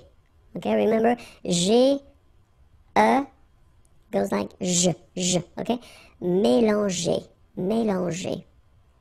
Alright? Les plats d'un repas. So it will be a short lesson, but still, in the previous lesson we saw that all the verbs, well, the main verbs that we can use in French to discuss about cooking and how to prepare a dish. And now we'll see les plats d'un repas. Okay, so un apéritif, une entrée, un plat principal, un fromage. Okay, so let's see, that's un apéritif. So here you get the liaison between the two. Un apéritif, okay, and then you get the accent aigu, so it goes like et. Un apéritif. Then une entrée. Une entrée. Okay, remember, well, technically this final here is not pronounced, so phonetically it doesn't exist, so it's et. Okay, entrée. Remember, nasal here, en, entrée. Une entrée. Then un plat principal, final T here, not pronounced. Un plat principal. En, remember, it's nasal, it goes in your nose. Un, principal. Un plat principal. Alright? Then, un fromage. Okay, remember, G-E-J. Okay, in that case, you don't insist on the final J. Fromage. un fromage. Alright? Then, une salade, un dessert, un café.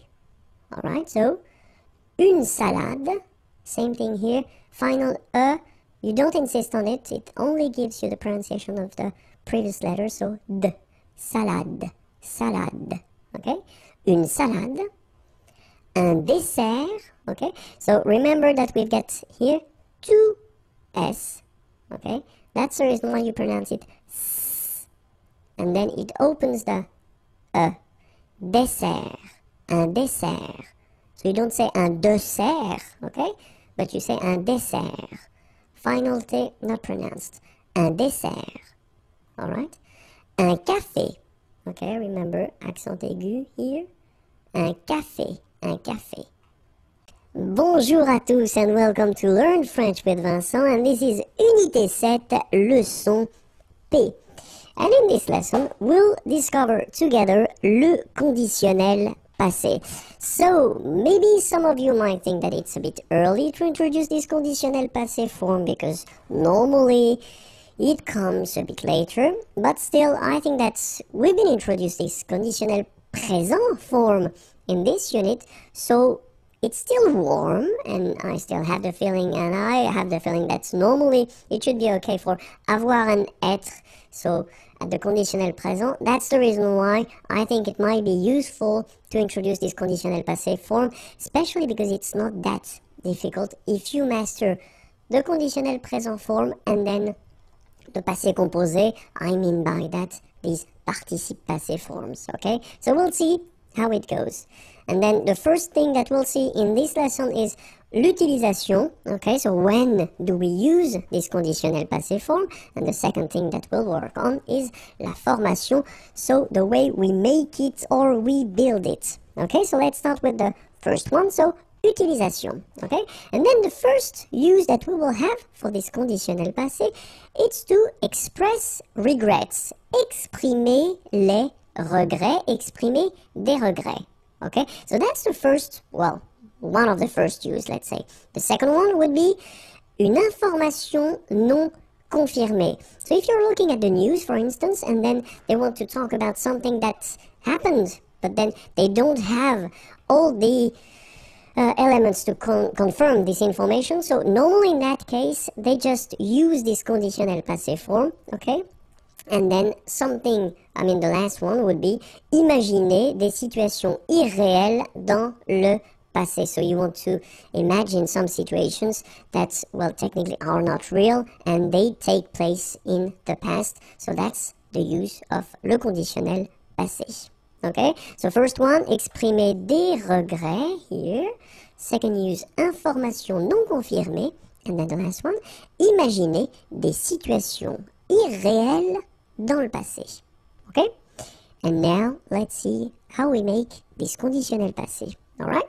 So, first example I wanted to put is je mangerai au restaurant. Okay? So, this sentence, if you remember, we saw that in, well, these units anyway, when we introduced this conditionnel présent form. Okay?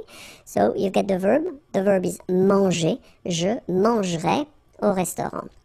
And then, if you look at the conditionnel passé, well, it will go like j'aurais mangé au restaurant. Okay? Second example, tu regarderais la télévision. Tu aurais regardé la télévision. Okay? So, same thing here. The first one is at the conditionnel présent form. Second one, conditionnel passé form.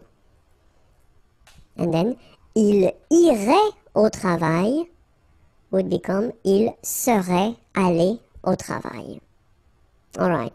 So if you look carefully, then what you can see? I mean, you can see first that it is composed. So you've got two parts.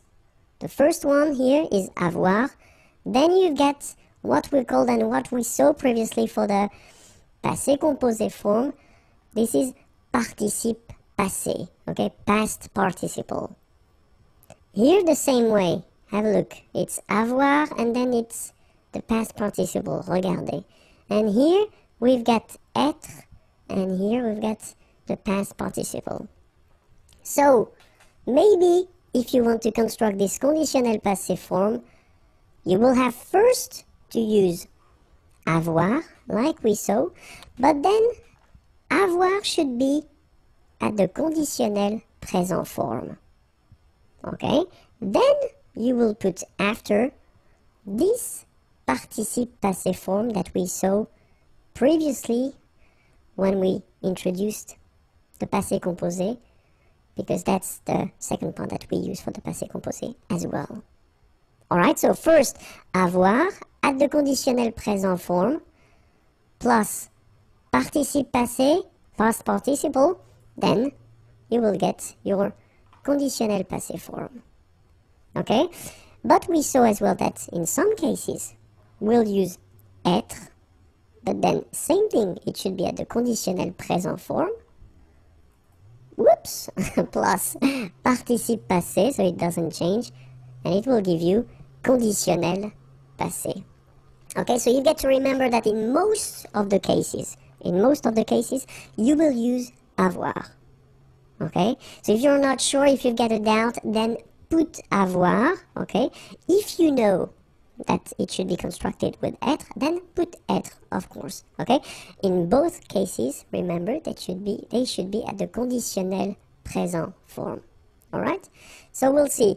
So the verbs that will require être will be the following: aller, to go; arriver, to arrive; descendre, to go down; devenir, to become; entrer, to enter, to come in, to go in; monter, to go up; mourir, to die; naître, born; partir, to leave; rester, to stay; retourner, to return; sortir, to go out; tomber, to fall; venir, to come. Okay, so all these verbs will require être for this conditionnel passé form. And then if you remember what we've been seeing for the passé composé, well, there are exactly the same verbs that will require être, whether for the passé composé or then for the conditionnel passé. And the good news is that we've got other composed tenses in French, and this list will be always the same. So it means that this list of verbs that will require être will be the same for all these composed tenses. Okay? So remember, one more time: aller, arriver, descendre, devenir, entrer, monter, mourir, naître, partir, rester, retourner, sortir, tomber, venir. Okay, so remember, you will have to use être with these verbs. Okay, so as I said, être, but then for the conditionnel passé, être should be conjugated at the conditionnel présent. Alright, so let's see that.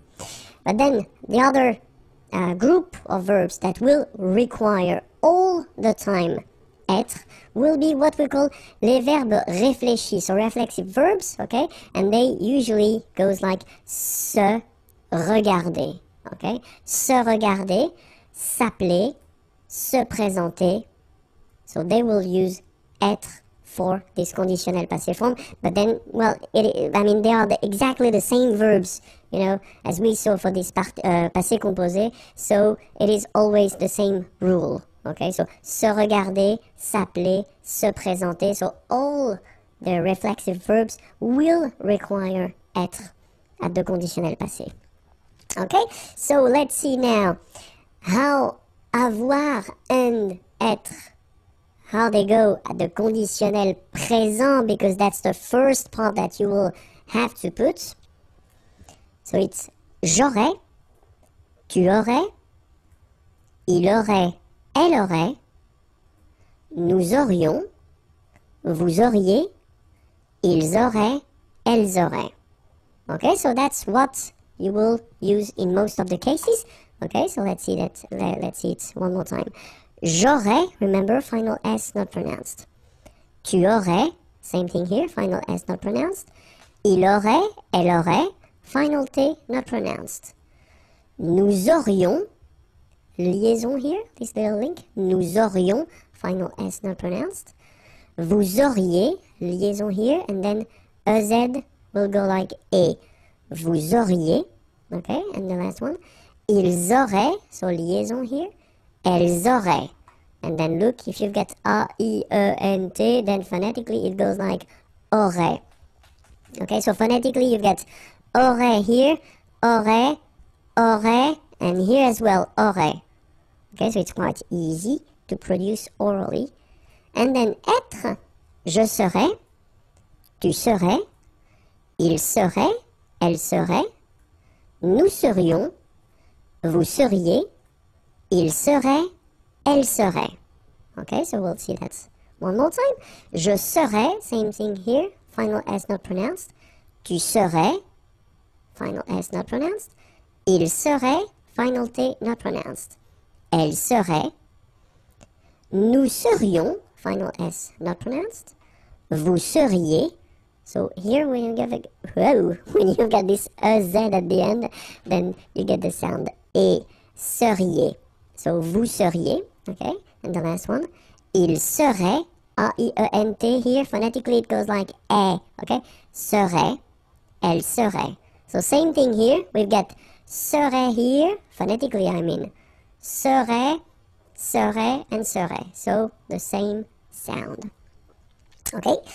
And then for the second part that we use, so what we call le participe passé. So the thing is that for the first group of verbs, so normally the first group of verbs, we talk about the verbs ending at the infinitive form with er, okay? So these verbs are quite easy, because if you get, well, have a look at the first example that I put, and it's parler, parler to speak, to talk, so you can see that it ends with er here, it's here, okay? So this is the infinitive form, so the basic form of the verb. Okay, and then the participe passé, so this past participle, will be like that, accent aigu, so parler, alright? Then the verb regarder, R here, will follow the same rule, regarder, like that, with the accent aigu.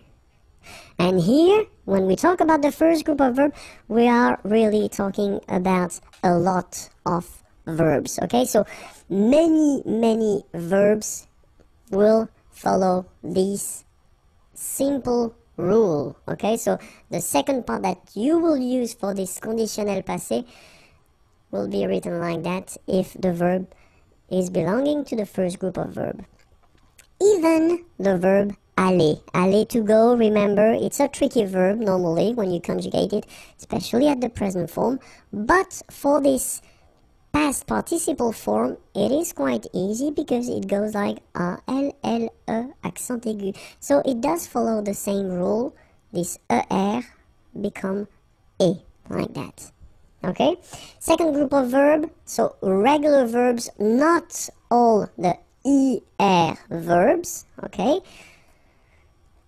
Quite easy as well. Let's take choisir. Choisir is to choose. Okay? IR like that, and it will become I.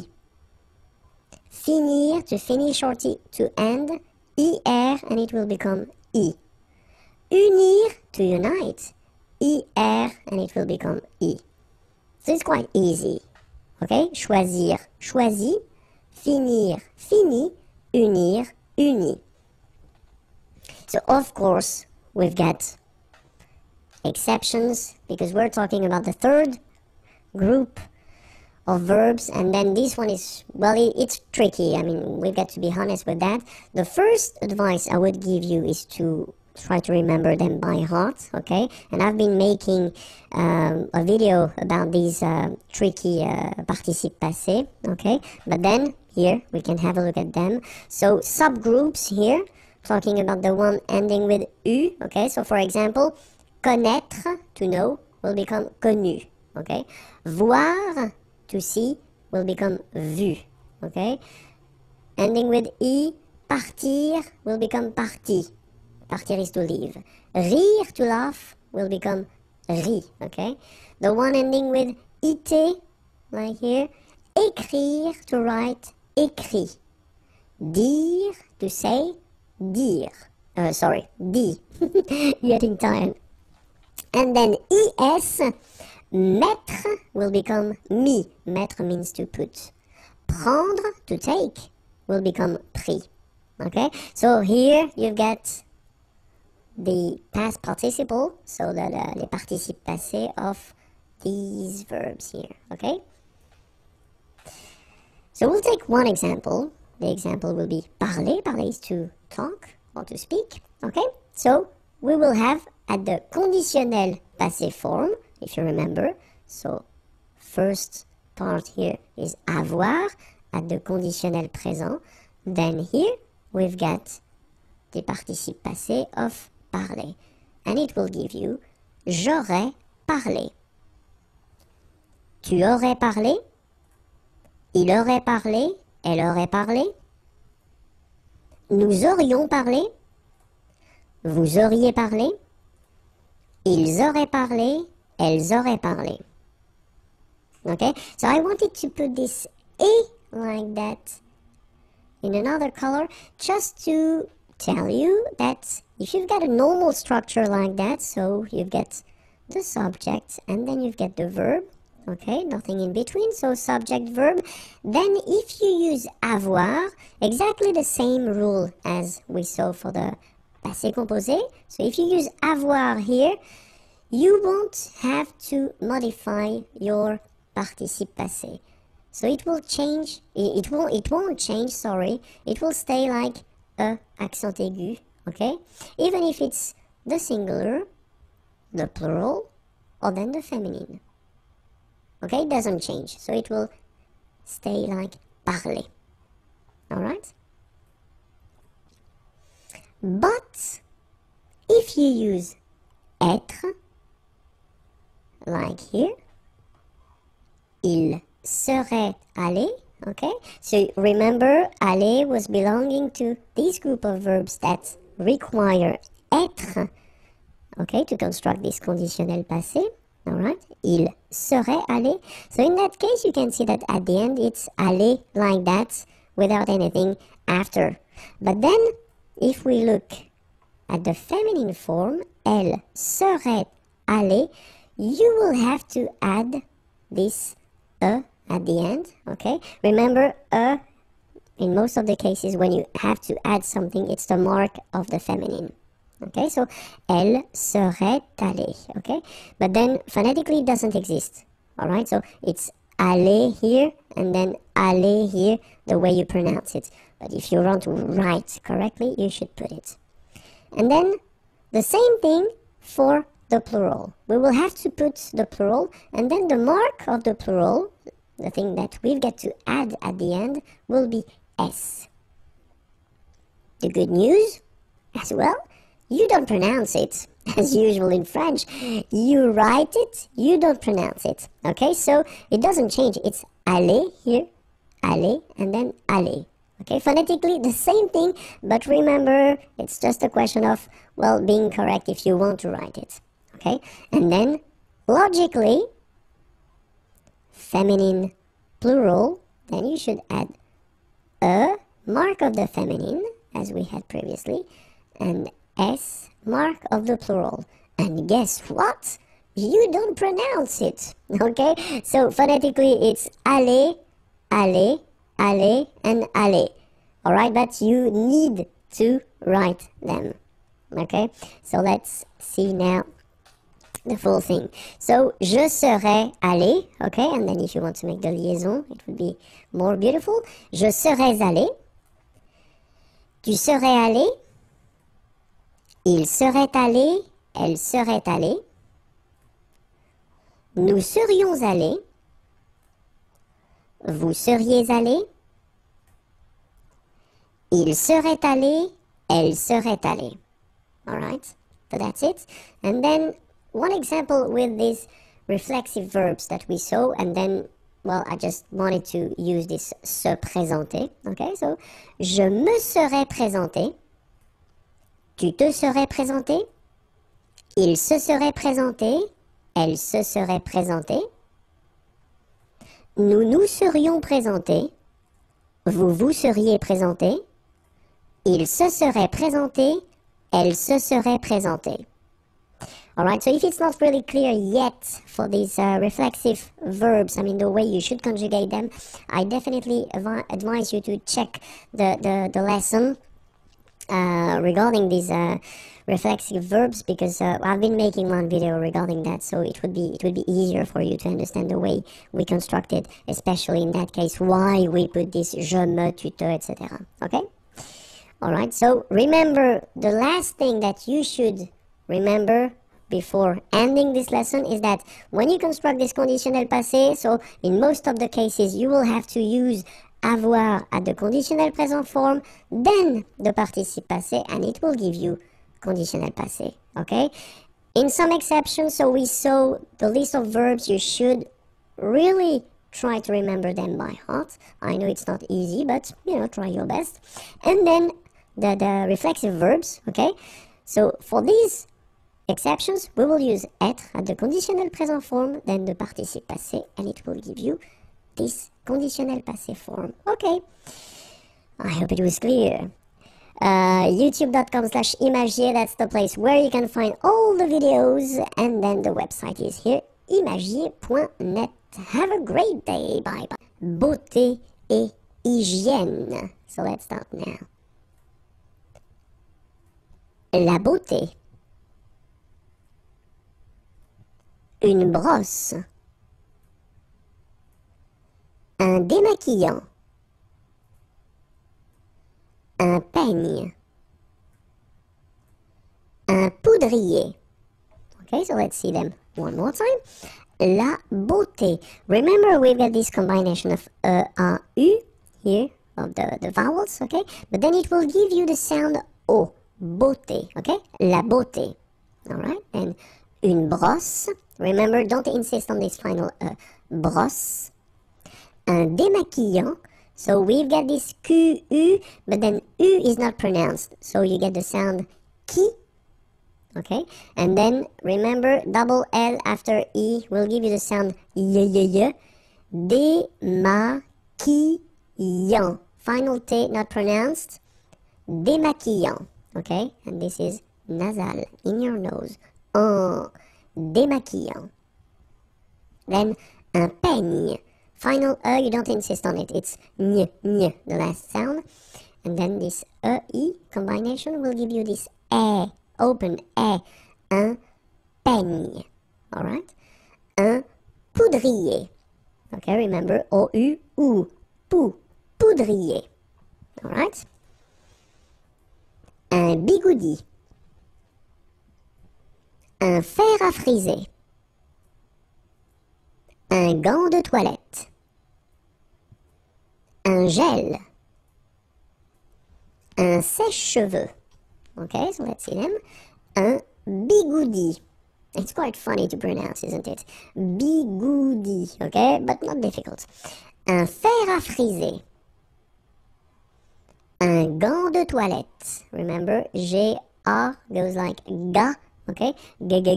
But in that case, you've got this N, so it's nasal, gant, and then final T is not pronounced here. Un gant de toilette. Un gel. Un sèche. So this one is a bit tricky. So remember, we've got this E accent grave here. So it's really open. Sèche. Okay, sèche. And then cheveux. Usually this one is a bit of a problem because some of the students normally pronounce it chevaux, okay? So try to keep in mind that you get E-U here, so it goes like okay? And then final X not pronounced, final X, should pronounce it the French way. Final X is not pronounced. So you get che, and then you get the, okay? Cheveux, okay? And the full thing, un sèche-cheveux. Alright?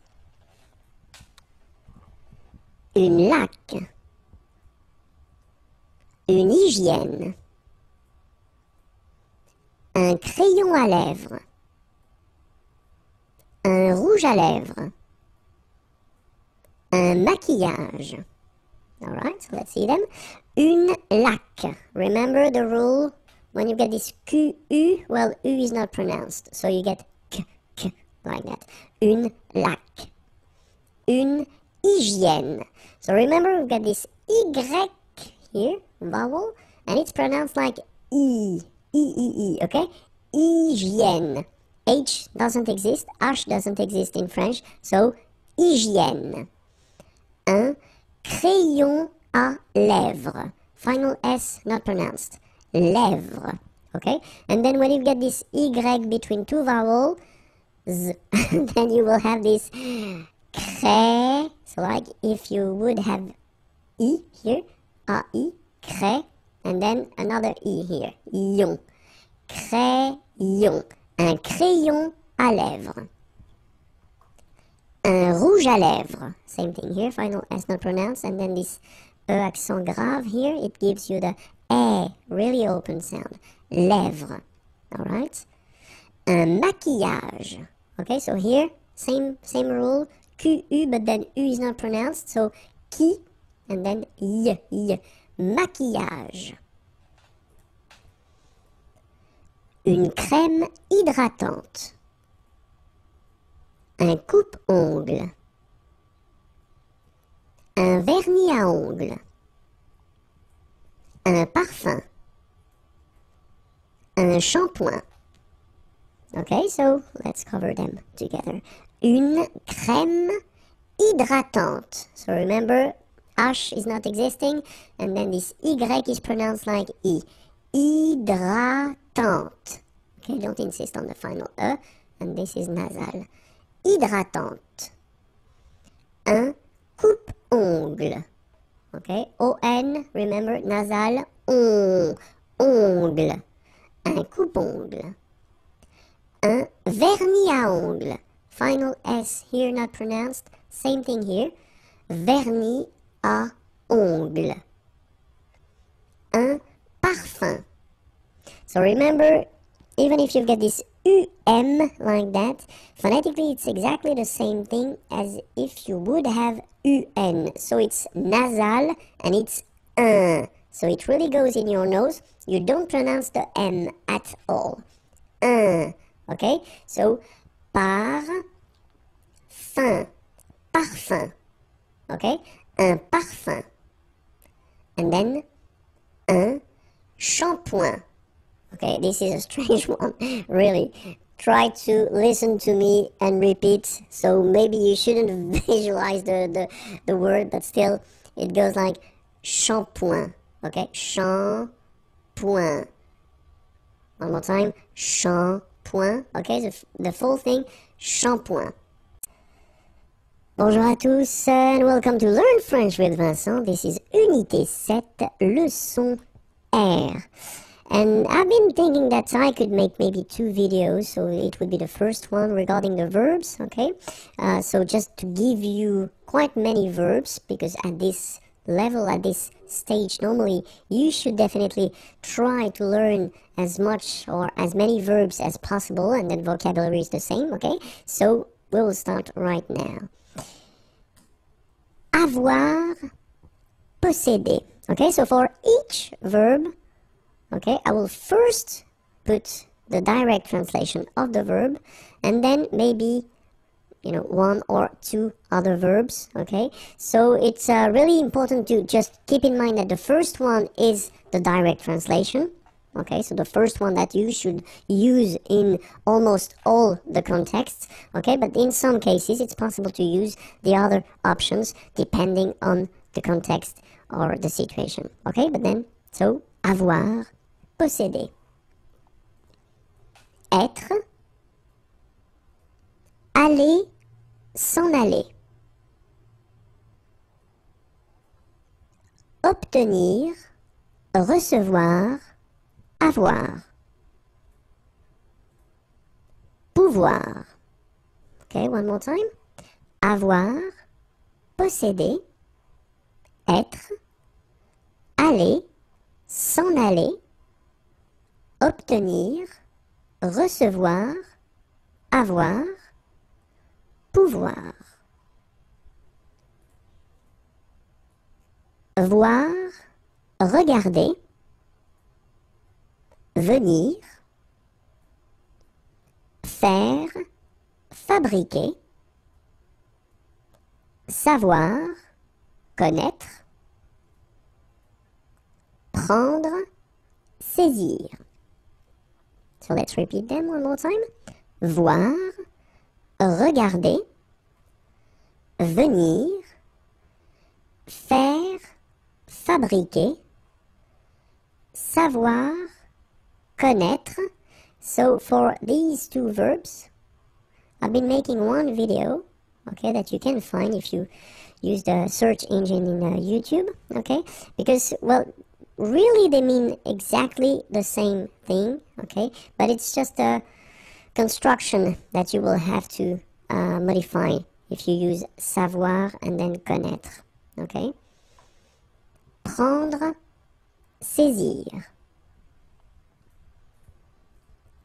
Penser, réfléchir. Mettre, placer. Vouloir, avoir envie de, désirer. Dire, raconter. Dire, déclarer. Ok? Penser, réfléchir, mettre, placer, vouloir, avoir envie de, désirer, dire, raconter, dire, déclarer, donner, offrir. Aimer bien, aimer, apprécier, regarder, travailler, écrire, donner, offrir. Aimer bien, aimer, apprécier, regarder, travailler, écrire, trouver, retrouver, jouer, falloir, devoir, utiliser, courir, se précipiter, trouver, retrouver, jouer, falloir, devoir, utiliser, courir, se précipiter, apporter, amener, montrer, exposer, présenter, garder, retenir, conserver, aider, assister, épauler, placer, poster, mettre, apporter, amener, montrer, exposer, présenter, garder, retenir, conserver, aider, assister, épauler, placer, poster, mettre. So that's it for the first part of the verbs, okay? So the next lesson will be exactly the same thing, I mean the same thing, no, but the same concepts, but other verbs, okay? So the video can be found here, okay? And then all the others as well, and the website is here, okay? Have a great Les verbes, okay, so it will be the second part of the list of the verbs that I wanted to give you before the end of this unité set, okay, and so, let's start. Essayer, tenter, okay, so just to repeat, if you didn't check that, well, if you didn't see the first video, so I will put each time the first verb here, it will be the direct translation of this verb, okay, so it will apply, well, it will be the same meaning in almost all the contexts, okay, and then the second or third or maybe fourth option, it will be a translation that would be possible in some situations, okay, but not all, okay, but still, essayer, tenter. Demander, interroger. Lire, appeler, partir, essayer, tenter, demander, interroger, lire, appeler, partir. Entendre, ouïr. Démarrer, commencer, entamer. Espérer, souhaiter. Tourner, retourner. Avoir besoin de, nécessiter. Entendre, ouïr. Démarrer, commencer, entamer. Espérer, souhaiter, tourner, retourner, avoir besoin de, nécessiter. Se sentir, croire que, ouvrir, arrêter, cesser, payer, régler, acheter. Se sentir, croire que, ouvrir, arrêter, cesser, payer, régler, acheter. Porter, transporter, marcher, se promener, rester, séjourner, envoyer, expédier, rencontrer, retrouver, se réunir. Porter, transporter, marcher, se promener, rester, séjourner, envoyer, expédier, rencontrer, retrouver, se réunir. Croire, souhaiter, désirer, couper, tailler, se souvenir, se rappeler, tomber. Croire, souhaiter, désirer, couper, tailler, se souvenir, se rappeler, tomber. Manger, se restaurer, aimer, adorer, patienter, attendre, fermer, finir, terminer. Manger, se restaurer, aimer, adorer, patienter, attendre, fermer, finir, terminer.